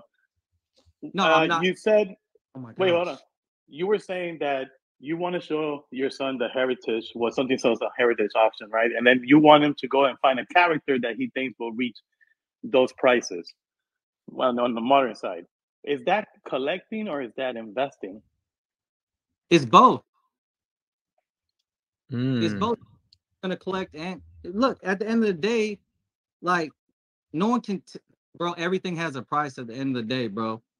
But as far as collecting, yeah, he's gonna be doing both, bro. And so I don't, and that's what we're doing right now. Like, and if you're saying that what you're getting, like if you're just doing it for fun, that's cool. But then again, like it doesn't make sense. I don't know. Like, well, just to chime in here, like, does that sort of like depend on your definition of investing? Could it be like like if you're like whether you're thinking of like financial investing or is it like emotional investing? Because collecting is kind of like investing like emotionally as well. Yeah. Everything we're talking about here is subjective. Yeah, and what I want to say too, Matt. Again, I'll say it again. I wasn't disrespecting your show, but I'm telling you right now, like I can see like there's always a difference when, I mean, if we're gonna talk about Moon Knight, which is an awesome run, you know what I'm saying? And then we say, oh yeah, Moon Knight, the run's dope. And then you get to Daredevil, and it's like, oh yeah, Daredevil is cool, but I need to read more. I mean, if you read between the lines, I'm gonna go shoot for Moon Knight and not Daredevil because you know what I'm saying? So it's the rhetoric. But again, like, I mean, I'm not knocking your show, bro, even before I heard it. I'm just saying like those types of things are going to push people to certain books. And if I'm lying, I'm dying. But I'm just saying. Well, would you not agree that that's part of the journey, though? Kind of like the trial and error. And if you screw up, you screw up. And if you take the wrong path, you take the wrong path.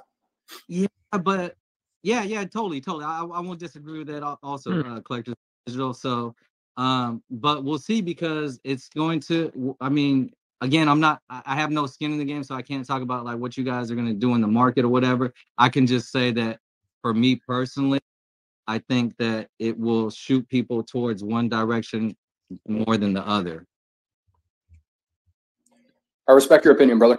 Yes, sir. Yeah, totally. Like I said, that's what the space is all about. Like, have a nice, like, constructive debates. Then we talk about things like, and this is good. This is what it's all about. Like, a nice, healthy discussion. What's Chris saying here? Because Chris has been quiet for a little bit. What's your opinion on what's being said? Yeah, just been listening. It's awesome. This is what you want. You want debate. At the end of the day, debate drives interest, and so this has been fantastic. I mean, I hear there's solid points across the whole thing. My son, when we got into VeVe couple of years ago, he was very engaged with me. He was he was about 16 and a half years old. He didn't even know I had a comic collection underneath the stairs until I got into VeVe, showed him these comics, and he's like, wow, I didn't even know you had these, Dad. And then, of course, we're going through some very nostalgic titles that I'm like, yeah, one day, unless we sell these, because I decide, they've hit a valuation, sure, but this could all be yours. What do you think? And he's like, well, where am I going to put those? Right. He didn't care about the physical comic. He kind of liked the idea of it. And he's like, well, let's open some of these up. I'm like, no, keep your hands off those. That's Can't touch those, right? Those, you can't open them up. Air, that's not good for them. Well, what's the point of having them, he said, right? And so then we went upstairs and I opened up the app and I said, now here's what I'm doing to supplement that, and I'm really enjoying this. And we got into it together, and suddenly he's asking me all these kinds of questions, like, well, why do you like this character and not this one? And I like this cover. And so there is a definite blend between the investment side and the collecting side, no question, right? But I just encouraged him to say, look, let's set you up with an account. He's part of his allowance, right? We gave him whatever it was, 20 gems a week, whatever. He went in and he bought, he participated in the drop when we launched Avengers 4. Is it Avengers 4? The Captain America comes out of the ice, right? I think it's Avengers 4, yeah. Anyways, sounds right. Yeah. And of course he lands the secret ring. It's like, oh, you and bastard. It was like, there's a first time luck. And he was thrilled. Like I think he was more thrilled because he knew I was angry that I got like a random mint comment, but he was immediately interested in this. What happened a week later? He goes on and says, hey, Dad, how come we don't have Disney Plus? I don't know, just another app. So we end up downloading Disney Plus. He goes on to finds the whole cinematic universe timeline. So Disney actually laid this out. Here's the first show you watch. Yep. And you go through whatever it is, 30, 40 hours of content to the last show. And we watched every one of those shows in that series. And he amassed a collection of about 100 comics or whatever it was before, right? We had to merge the accounts and all that stuff happened. Right now he's approaching, he's in his 20s. He's got girlfriends, jobs. He's got university demands. He's getting into that phase. Yeah. And so he doesn't have the money to allocate to this, but he still likes watching the shows, the movies. He still says to me, Dad, what'd you pick up lately? We open up the app and I'm like, check this out. There's a future collector. He's going to take a few years till he, really comes back into this, but he's engaged in the product. And so my point earlier on about it being easy is that you have to make it easy to get people in that don't want to struggle with any kind of concerns, blockages, or questions. Can I get in? Can I use my debit card, my credit card? Can I use crypto or fiat or OMI? Or if I understand that, yeah, we're kind of checking all those boxes. But I think to Keith's to your point about not making it easy, that now becomes what I see as the exciting part that keeps me engaged. The easy part is just buying things in the market because it's the lowest price, hoping it goes up 3 gems, take your fee and flip it. It's easy to do that. It's hard to do the homework to find out, why does a certain number matter? Why is one comic book more valuable in real life than what we see in this app? There's work involved. So to me, that's the part that I love the most. I love going into this thing and getting deep, and I go into Marvel fandom and Marvel.com, and I Google and I get into Wikipedia and I go into Disney and I look at the history and I try and find meaning in those numbers. And so to me, there's work involved. Where it's going to get really interesting, though, is if we can get people in easy and get them using the app, reading the books, right? It's a simple transition from what they're currently comfortable with. And now they're engaged. Now they're invested. How many people in this app, right, have put money into it and hope that one day you're going to be able to get that out with a return? But probably most of us. So that makes it very important for all of us to engage, use the app, share it with other people we know, talk about it, right? When you're at the gym and you're training and you're talking about comic book, I absolutely love hearing that. That is fantastic. That's how you're going to excite a new generation of people to come into this. This is why I think Marvel tried to come out with so many new genres and age specific and gender specific. Like, they are trying to find new audiences because they've done the Avengers, they've done Hulk, right? All of that stuff is now legacy for them. Nostalgia. They've got to recreate a lot of that. That's why these modern titles take the premise of an original story, maybe pay homage to it on the cover, and create a new arc and a new character and a new storyline. And they do all these things with that premise of, we need to continuously get new audiences into this to keep this going. So that's hard for a brand. That's not easy, right? And we've seen shows where, you know, like Miss Marvel, Echo, like some of these things didn't resonate because they tried too hard to appeal, as opposed to just writing great content, great stories that will appeal to everybody. That's a challenge for a brand to do all this kind of stuff. And then you go back to what Sleepin said earlier, and imagine that point when it hits where VeVe says, we're ready to enter the VeVeverse. We want to start bringing people into this. That again is hard because you have to understand AR. You have to be, you know, at this point, the prediction is you'll have to invest in a headset. There's going to be work involved to enjoy that experience. But again, I look at it no differently as people had to learn what a website was. And I got to say, 20 something years in this space, I still have clients who built their websites in the early 90s and have not updated them, and then can't understand why they never show up on a search engine. That still happens, right? Because it's not, it's still not easy. It's a hell of a lot easier than it was. But it's also the same thing to, I think, your point earlier, Josh, right? It's not easy for a lot of people to buy a $10,000 flat screen TV when that product was new. But when you went to your friend's house, you saw how great a hockey game looked on that. And then you put your speaker system with it, and suddenly you had this in-home entertainment experience. That moment in time was defining for the theater audience, right? Well, why would I go to a movie theater when I can make some investment and fix up my own living room, my basement, and recreate this and watch any show I want as often as I want? We're at that point right now.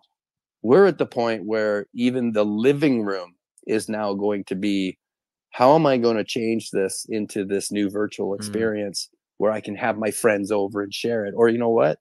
If you've got a headset too, let's just agree to do like we're doing right now in this space. Everybody show up. And we talked about this last week. Remember, imagine the concept of Heritage Auction running a live auction in an Avengers Tower that's hosted by VeVe, and they're all there administering the auction. Yeah. That's going to be crazy. Right.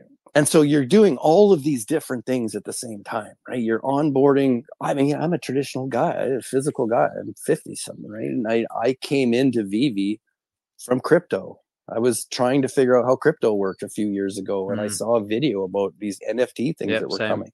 So again, how do you define me? Do you define me as somebody that's a crypto enthusiast that came in to participate in VeVe? Because that's easy to say. Or do you find me as a physical collector who's had comic books since he was a teenager and was reinvigorated by the technology advancement that's brought us to this space? Right? Because you have to really understand what you're asking, who that audience is that you're trying to communicate that value point to. That's why I've always said VeVe has to, and they're getting very quickly, they're getting good at this now, right? At communicating different messages to different audiences in different ways. And that's ultimately how you bring everybody in, and then you give them a nice, pleasant experience and you let them enjoy it in their own way. And yeah, my son is going to be a Miles Morales fan. There's no question about it. He thinks that's the coolest NFT in the app. Do we have one? No. Right? And we debate, and he's like, well, Dad, you're this Peter Parker guy. And I said, yeah, but Peter Parker, don't forget, he got 60 years of head start. That's it. Right. So there's a lot of people in the world that know Peter Parker that have no clue who Miles Morales is if they haven't seen Into the Spider-Verse and they haven't seen his comic. Right. Peter Parker is Spider-Man for about 99% of the planet. So remember those things as you go through. Now, how do you take Peter Parker and reinvigorate him to the new audience? Again, right? To me, that is hard. And I think Marvel's done a fantastic job with Miles. I watched the show on a plane going to a business trip, and this is fantastic. Now, it was animated, so there's a bit of a disadvantage to all the content that's been created, for Peter's timeline and whatnot. But it'll come. It's definitely going to come, right? But so that's I see this as just, again, all these pivotal moments when the technology is finally caught up to the point where this is now reality and we're watching it happen in real time.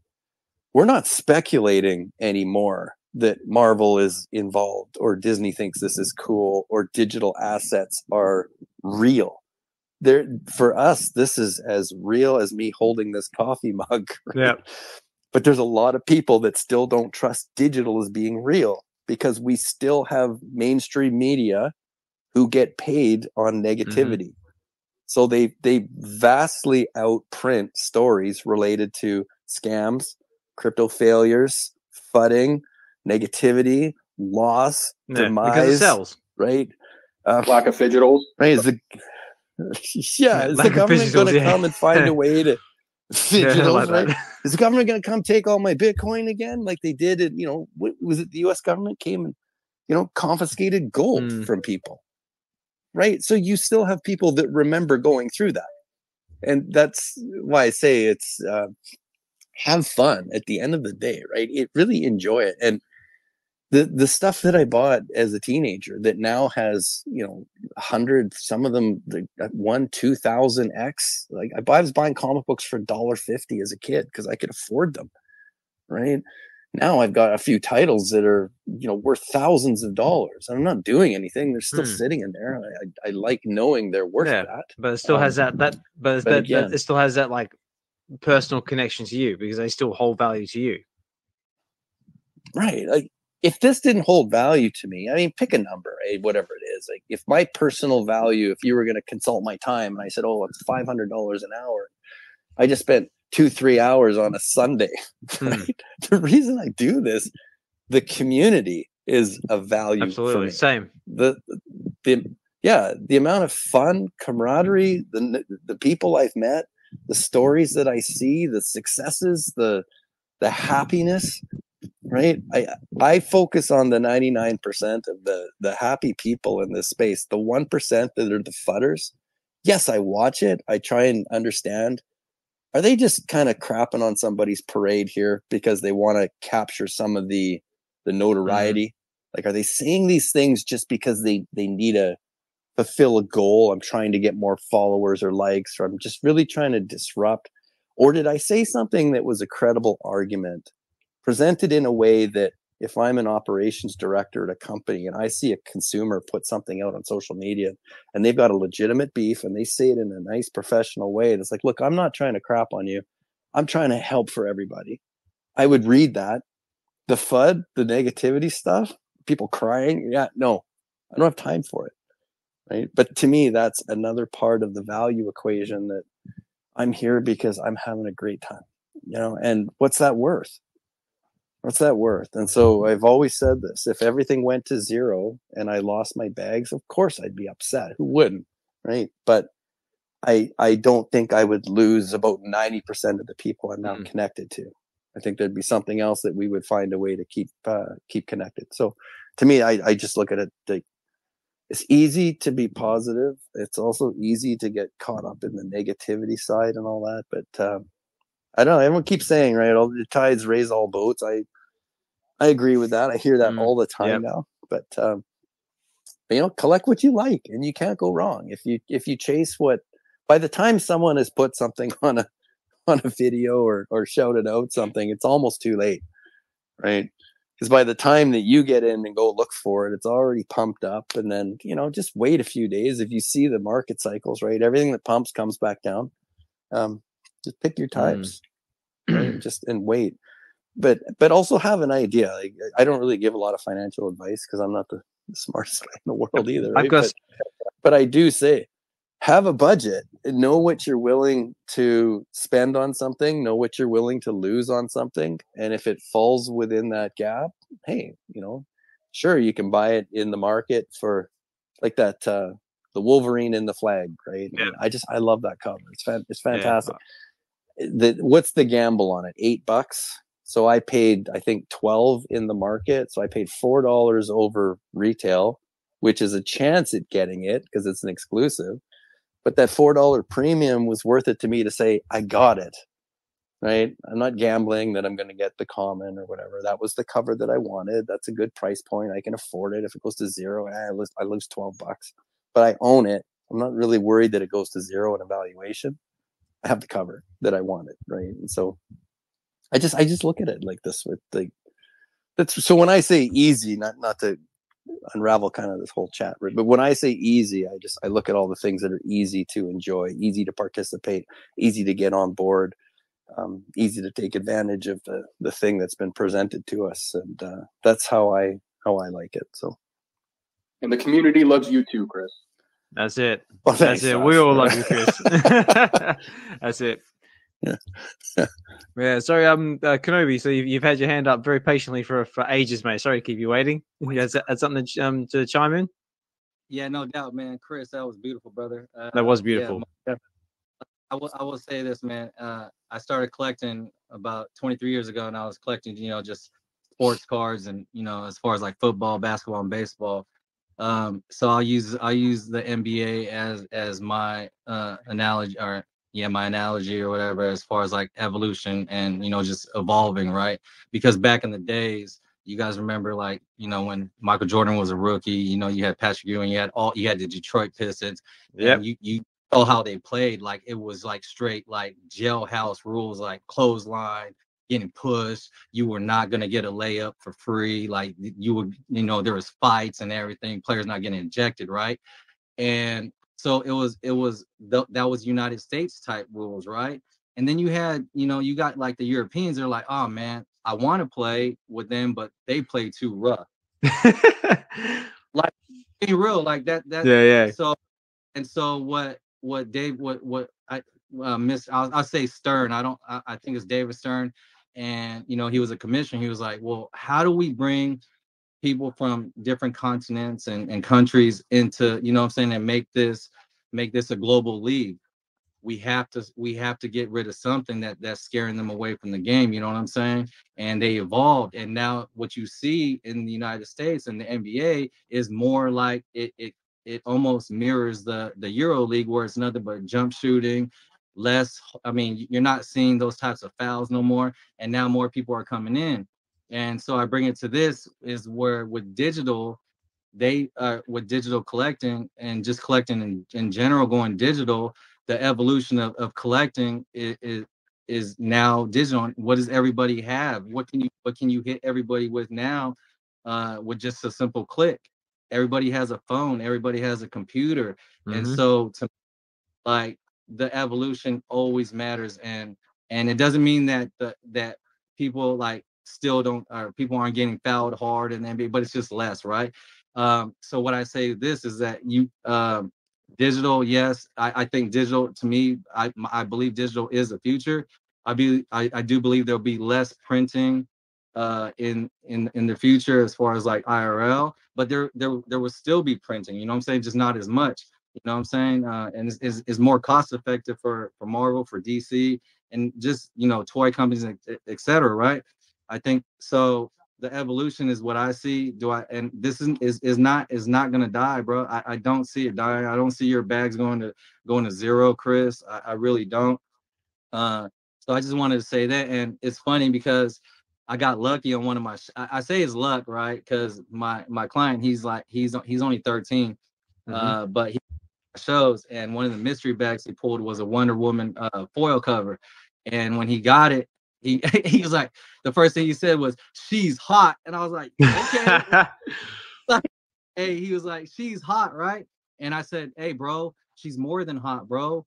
If you read about her, you'll find out she has superpowers and all this other stuff, right?" But and I was like, "Guess what, bro?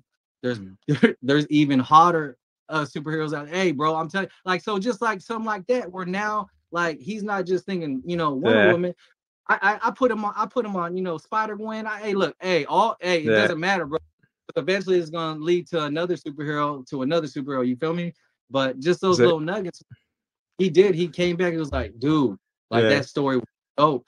And I'm not even gonna hate, bro. Like, you got this conversation right now just opening my eyes, because to me, like, as far as like collecting and just the platform in general, I'm about to shoot him.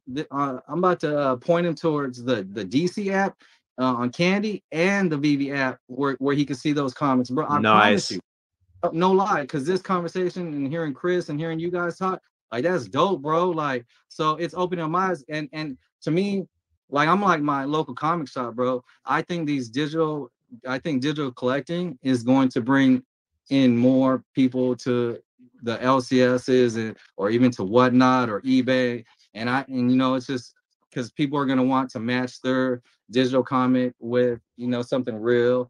And one thing's for sure, two things for certain, that feel, that touch, and I'll even get weird with it and say that smell that you get from IRL, it does. It's different. So, but no, big ups to everybody up here in the panel, man. I'm really gonna step down now, man, but I will continue to listen. You guys are rocking up here, man, and yeah, man, let's see where this goes.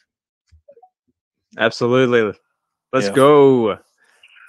And just to add to that as well, like, did you say to your clients, say, if you think she's hot, did you know that there's a place? Say that there's a place called Themyscira, and it's full of women like this. Hey, don't tell Fro. Don't tell Fro. Don't tell Fro. Somebody's gonna say Electra. Yeah, that's right. And knowledge to, and I also talk to the parents. They're like, see, that's why you gotta hold your stuff, Coop. You know what I'm saying? Mm-hmm. Yeah. So, hey, let's go. Yeah. All right, y'all. Yeah. Or the other one is if you like Wonder Woman, have you ever heard of Power Girl? Hey,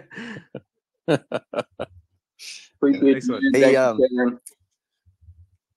gonna say, Alex, I gotta step down too, because I promised my daughter I'd take her for some daddy-daughter driving lessons. So wish me well. Oh, God, good luck. I'm gonna keep listening. I told her 3:00 we could go, and so I'm a little bit late here. But those were some, just to finish off before I cut my mic out here. That was just fantastic to hear.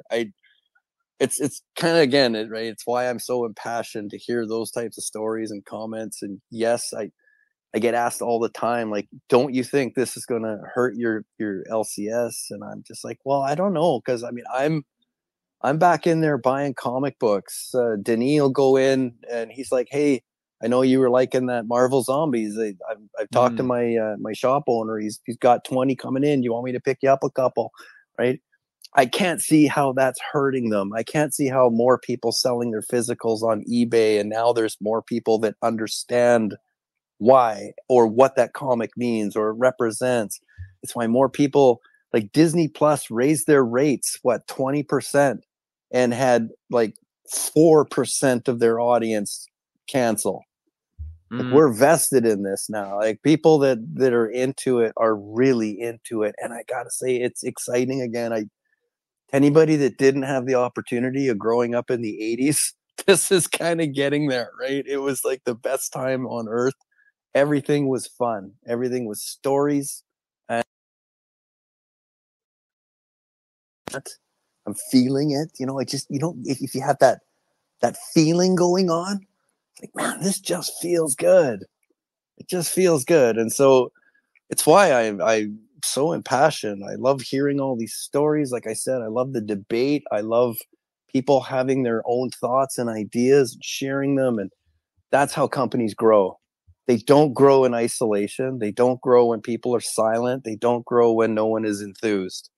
And I'll say something about this community, right? Like, there's some enthusiasm going on here that I work with a lot of companies. I work with a lot of brands. I do marketing all day long. I'm trying to get companies customers. I'm trying to help them figure out how to grow. The number of times in the past year that I have told them to come in and watch VeVe, when they're not comic book people, they're not collectors, they're nothing to do with this space. I'm like, watch what's going on there. If you want to learn how to build a brand and an audience that is engaged and valued and trust you, this is a model of success. So we're all seeing it, we're all participating in it, and we're all helping this grow by this type of debate and conversation. So I just say keep it going, and thanks to everybody for just sharing this time and this space. And those of you that have read my blog, I appreciate it too. Like I always say, I'm not a writer. I put on paper what we have these types of chats about, because I think there's those of us that still read as opposed to always watching videos and stuff. And that's why I do that. So thanks again. And Alex, great space today. I don't know, really, really well done. So. No, thank you, Chris. Thank you for taking the time out of your busy day to come and speak with us in the space. It's always a pleasure to have you. And like we said before, like you're an amazing member of the community, and you're definitely a pivotal voice in the space. So thank you, my enjoy friend. The rest of your day. Good luck, and wear a helmet. Exactly. Double seat belts and my goalie pads and 2 seat belts. That's it. That's right. Get the old pint. Okay, thanks, mate. Take care. Have a good one. All right. Talk to you. Unfortunately, guys, I got to start wrapping up the space soon as well, because I got my son upstairs wanting to know where Daddy is. But I've got about 10 minutes left in me before I got to start closing things up. But yeah, I just want to say, if anybody did want to come up to the stage and say anything, you're more than welcome to do so. MASC, sorry, mate, you've still got your hand up. So yeah, if there's anything you want to chime with before I start having to wrap things up.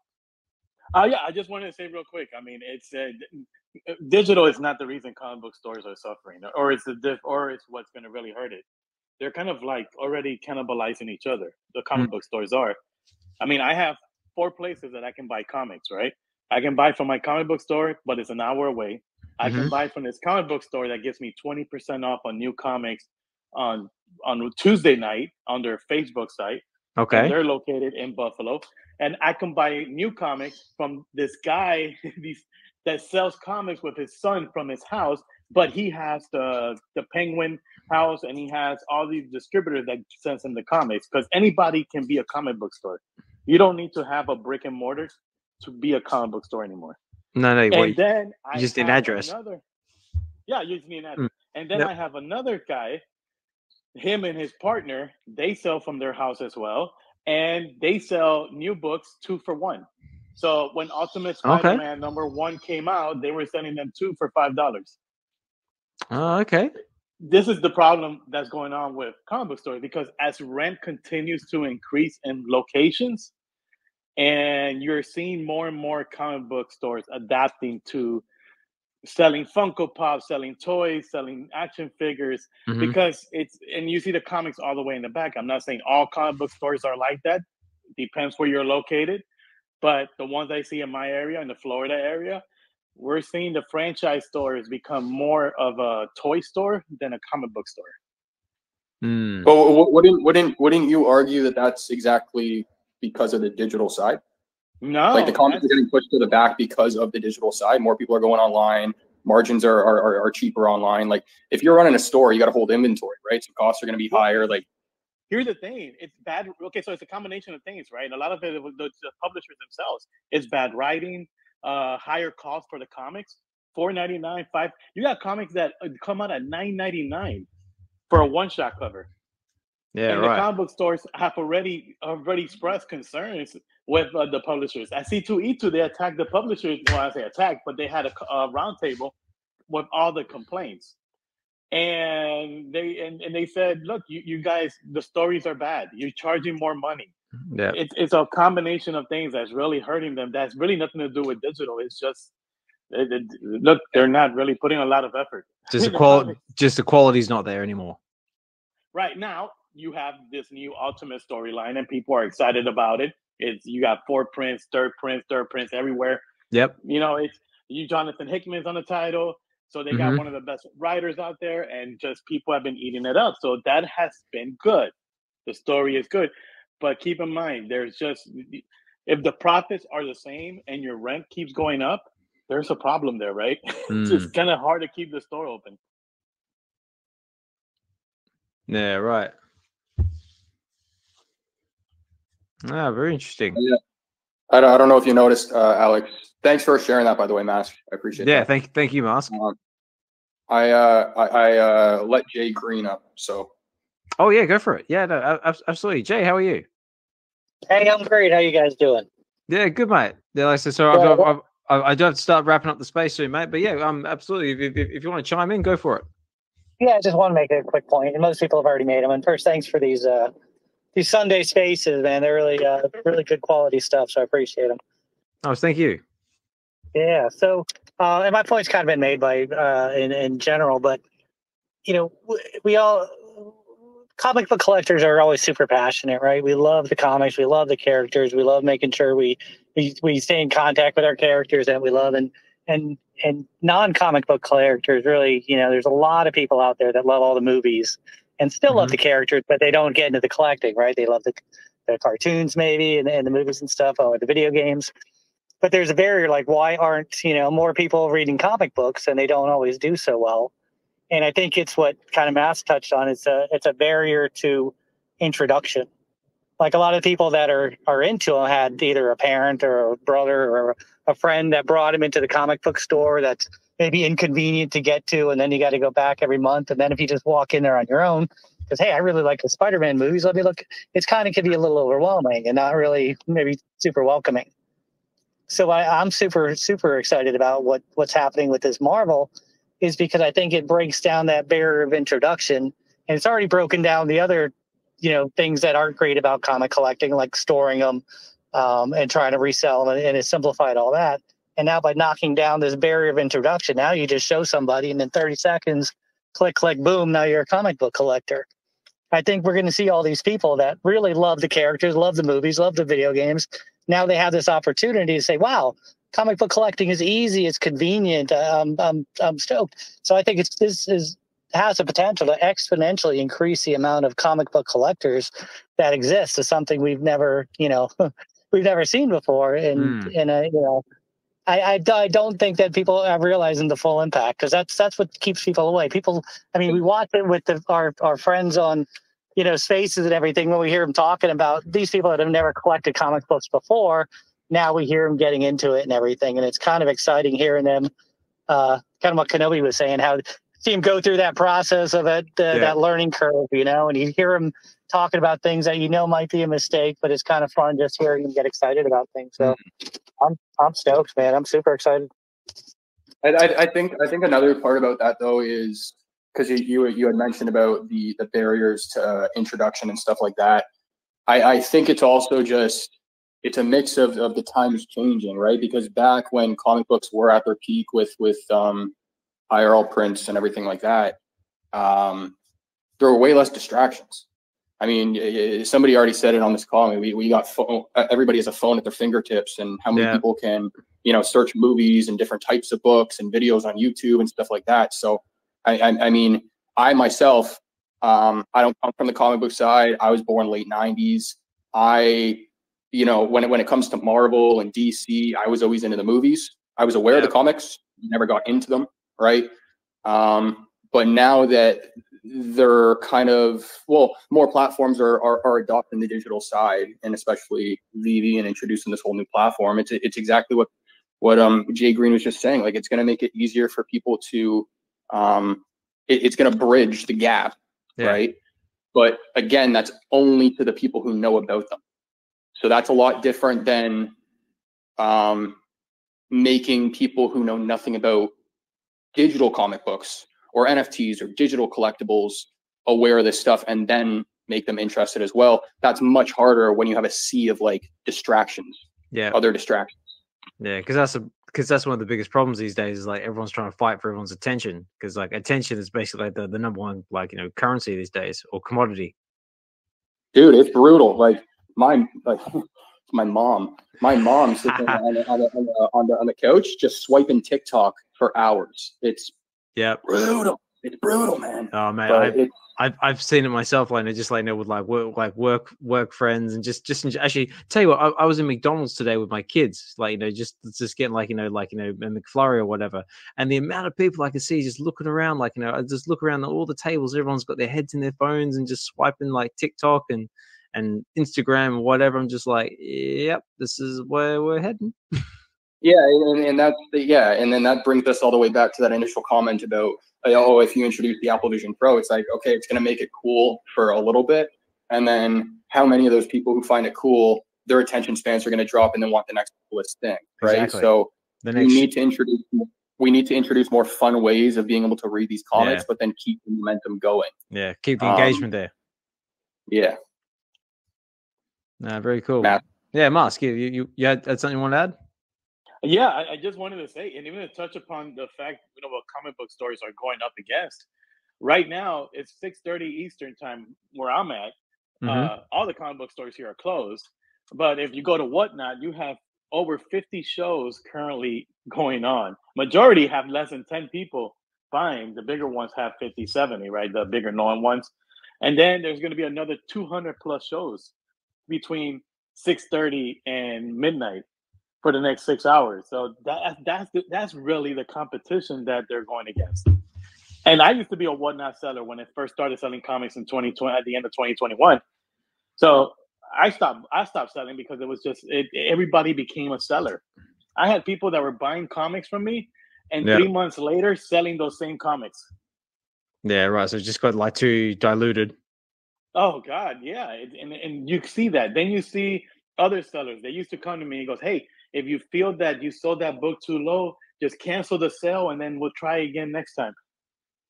Dude, there's a lot of things that goes on with that. But again, this is the competition that the LCLs have. Anybody can sell comics now. Everybody's a competitor. Especially like a big Hunger Games situation now. Yeah, and then new comics is just there's really low profits when it comes to new comics compared to stuff that's on stock. And then the other part is too, in South Florida, we used to run into collections from old comic book stores that closed down. Because keep in mind, half of comic book stores from the 90s closed down. And what people did is they didn't get rid of the comics. We were finding them in storage houses. People would have somebody who owned a comic book store somewhere in Miami. They put all those comics in storage, and then all of a sudden they started either selling on Whatnot, selling on eBay, especially in 2021 when the prices were going up on everything. And people were buying those collections as well, so they can sell them on Whatnot and eBay and so forth. Yeah. Then all of a sudden, all these comic books just came out of nowhere and just basically saturated the market. Oh my God! Everybody says, "Oh yeah, it's a warehouse find." That's what they call it. They found it in a warehouse. Yeah, done like a whole storage wars. Yep. Yeah, cool. All right, guys. Well, unfortunately, I got to start wrapping up the space because I got my son upstairs wondering where I am. But again, I just want to say a big thank you to everybody who's taking the time out of the busy day to come and chill with us in the space. Big thank you to MASC, to Chris, to JGreen, to Key Collector 98 for coming up and speaking with us. It's been an amazing conversation and great topics discussed this evening. Big thank you to Josh as well, Collectors Gone Digital, for being the co-host. And normally I would do a big shout out. Actually, I'll just do a quick shout out because I've still got a little bit of time left. I want to just do a big shout out to the VeVe Collective, which is what these VeVe spaces are brought to you by, and it's more or less just it's a collectors group / collectors space where basically we just wanted to create a space where we can all just come together, collect and connect, and just geek out and just share our love of collecting, digital, physical, Marvel, DC, all that good fun stuff. And that's what these spaces are all about. Just bringing everybody together and just sharing our collecting journey, which is more or less what we've been doing here today. And now VeVe has just made that journey a hell of a lot more interesting. But yeah, and just so yeah, normally I do a big shout out to all our members, individual projects, but unfortunately I do have my son crying his lungs out, so I do need to run. But Josh, you want to leave us with anything before we go? Yeah, I'll make this super short because of what you just said there. Yeah, But go on, mate. as for Chris, JGreen, MASC, thanks for hopping up. I want to invite you guys on the show next week because I think there's still a lot to discuss around this topic. And I think one interesting one is what Marvel could potentially do with Marvel Unlimited if VeVe Comics works out really well for them. So feel free to hop by next week. Next week. Oh, actually, maybe not next week, because actually one thing I will shout out is next week is we are actually going to be doing our VeVe Live, which is more or less what we're doing right now, but it's going to be in YouTube live format. So it's basically where the VeVe Collective sort of comes together once every month or so. And we just sort of come together and just basically do what we're doing right now. Just share our love of collecting. We share our collections. We do a little bit of fun stuff as well. Do a little bit of taste testing. Do a few like reaction videos. So yeah, that's going to be happening next Sunday at about this time when this space started, which was it will be about 8 o'clock UK time, be 1 o'clock Pacific Standard Time, and 4 in the afternoon Eastern Standard Time. But all the information will be on the X Spaces, so stay tuned for that. And also as well, if you're just jumping into this space now and you missed all the awesome conversation we had beforehand, fear not, because the replay will be available on the VeVe Collective's YouTube channel. So you'll be able to find the replay there. All right, guys, unfortunately, I do need to go. But again, big thank you for everybody who's stuck with us. Big thank you to everyone who's spoken. Big thank you to Collectors Gone Digital for co-hosting with me. And I've been your host, Osmond Collect 63. Take care, everybody. Have a good one, and we'll talk more soon.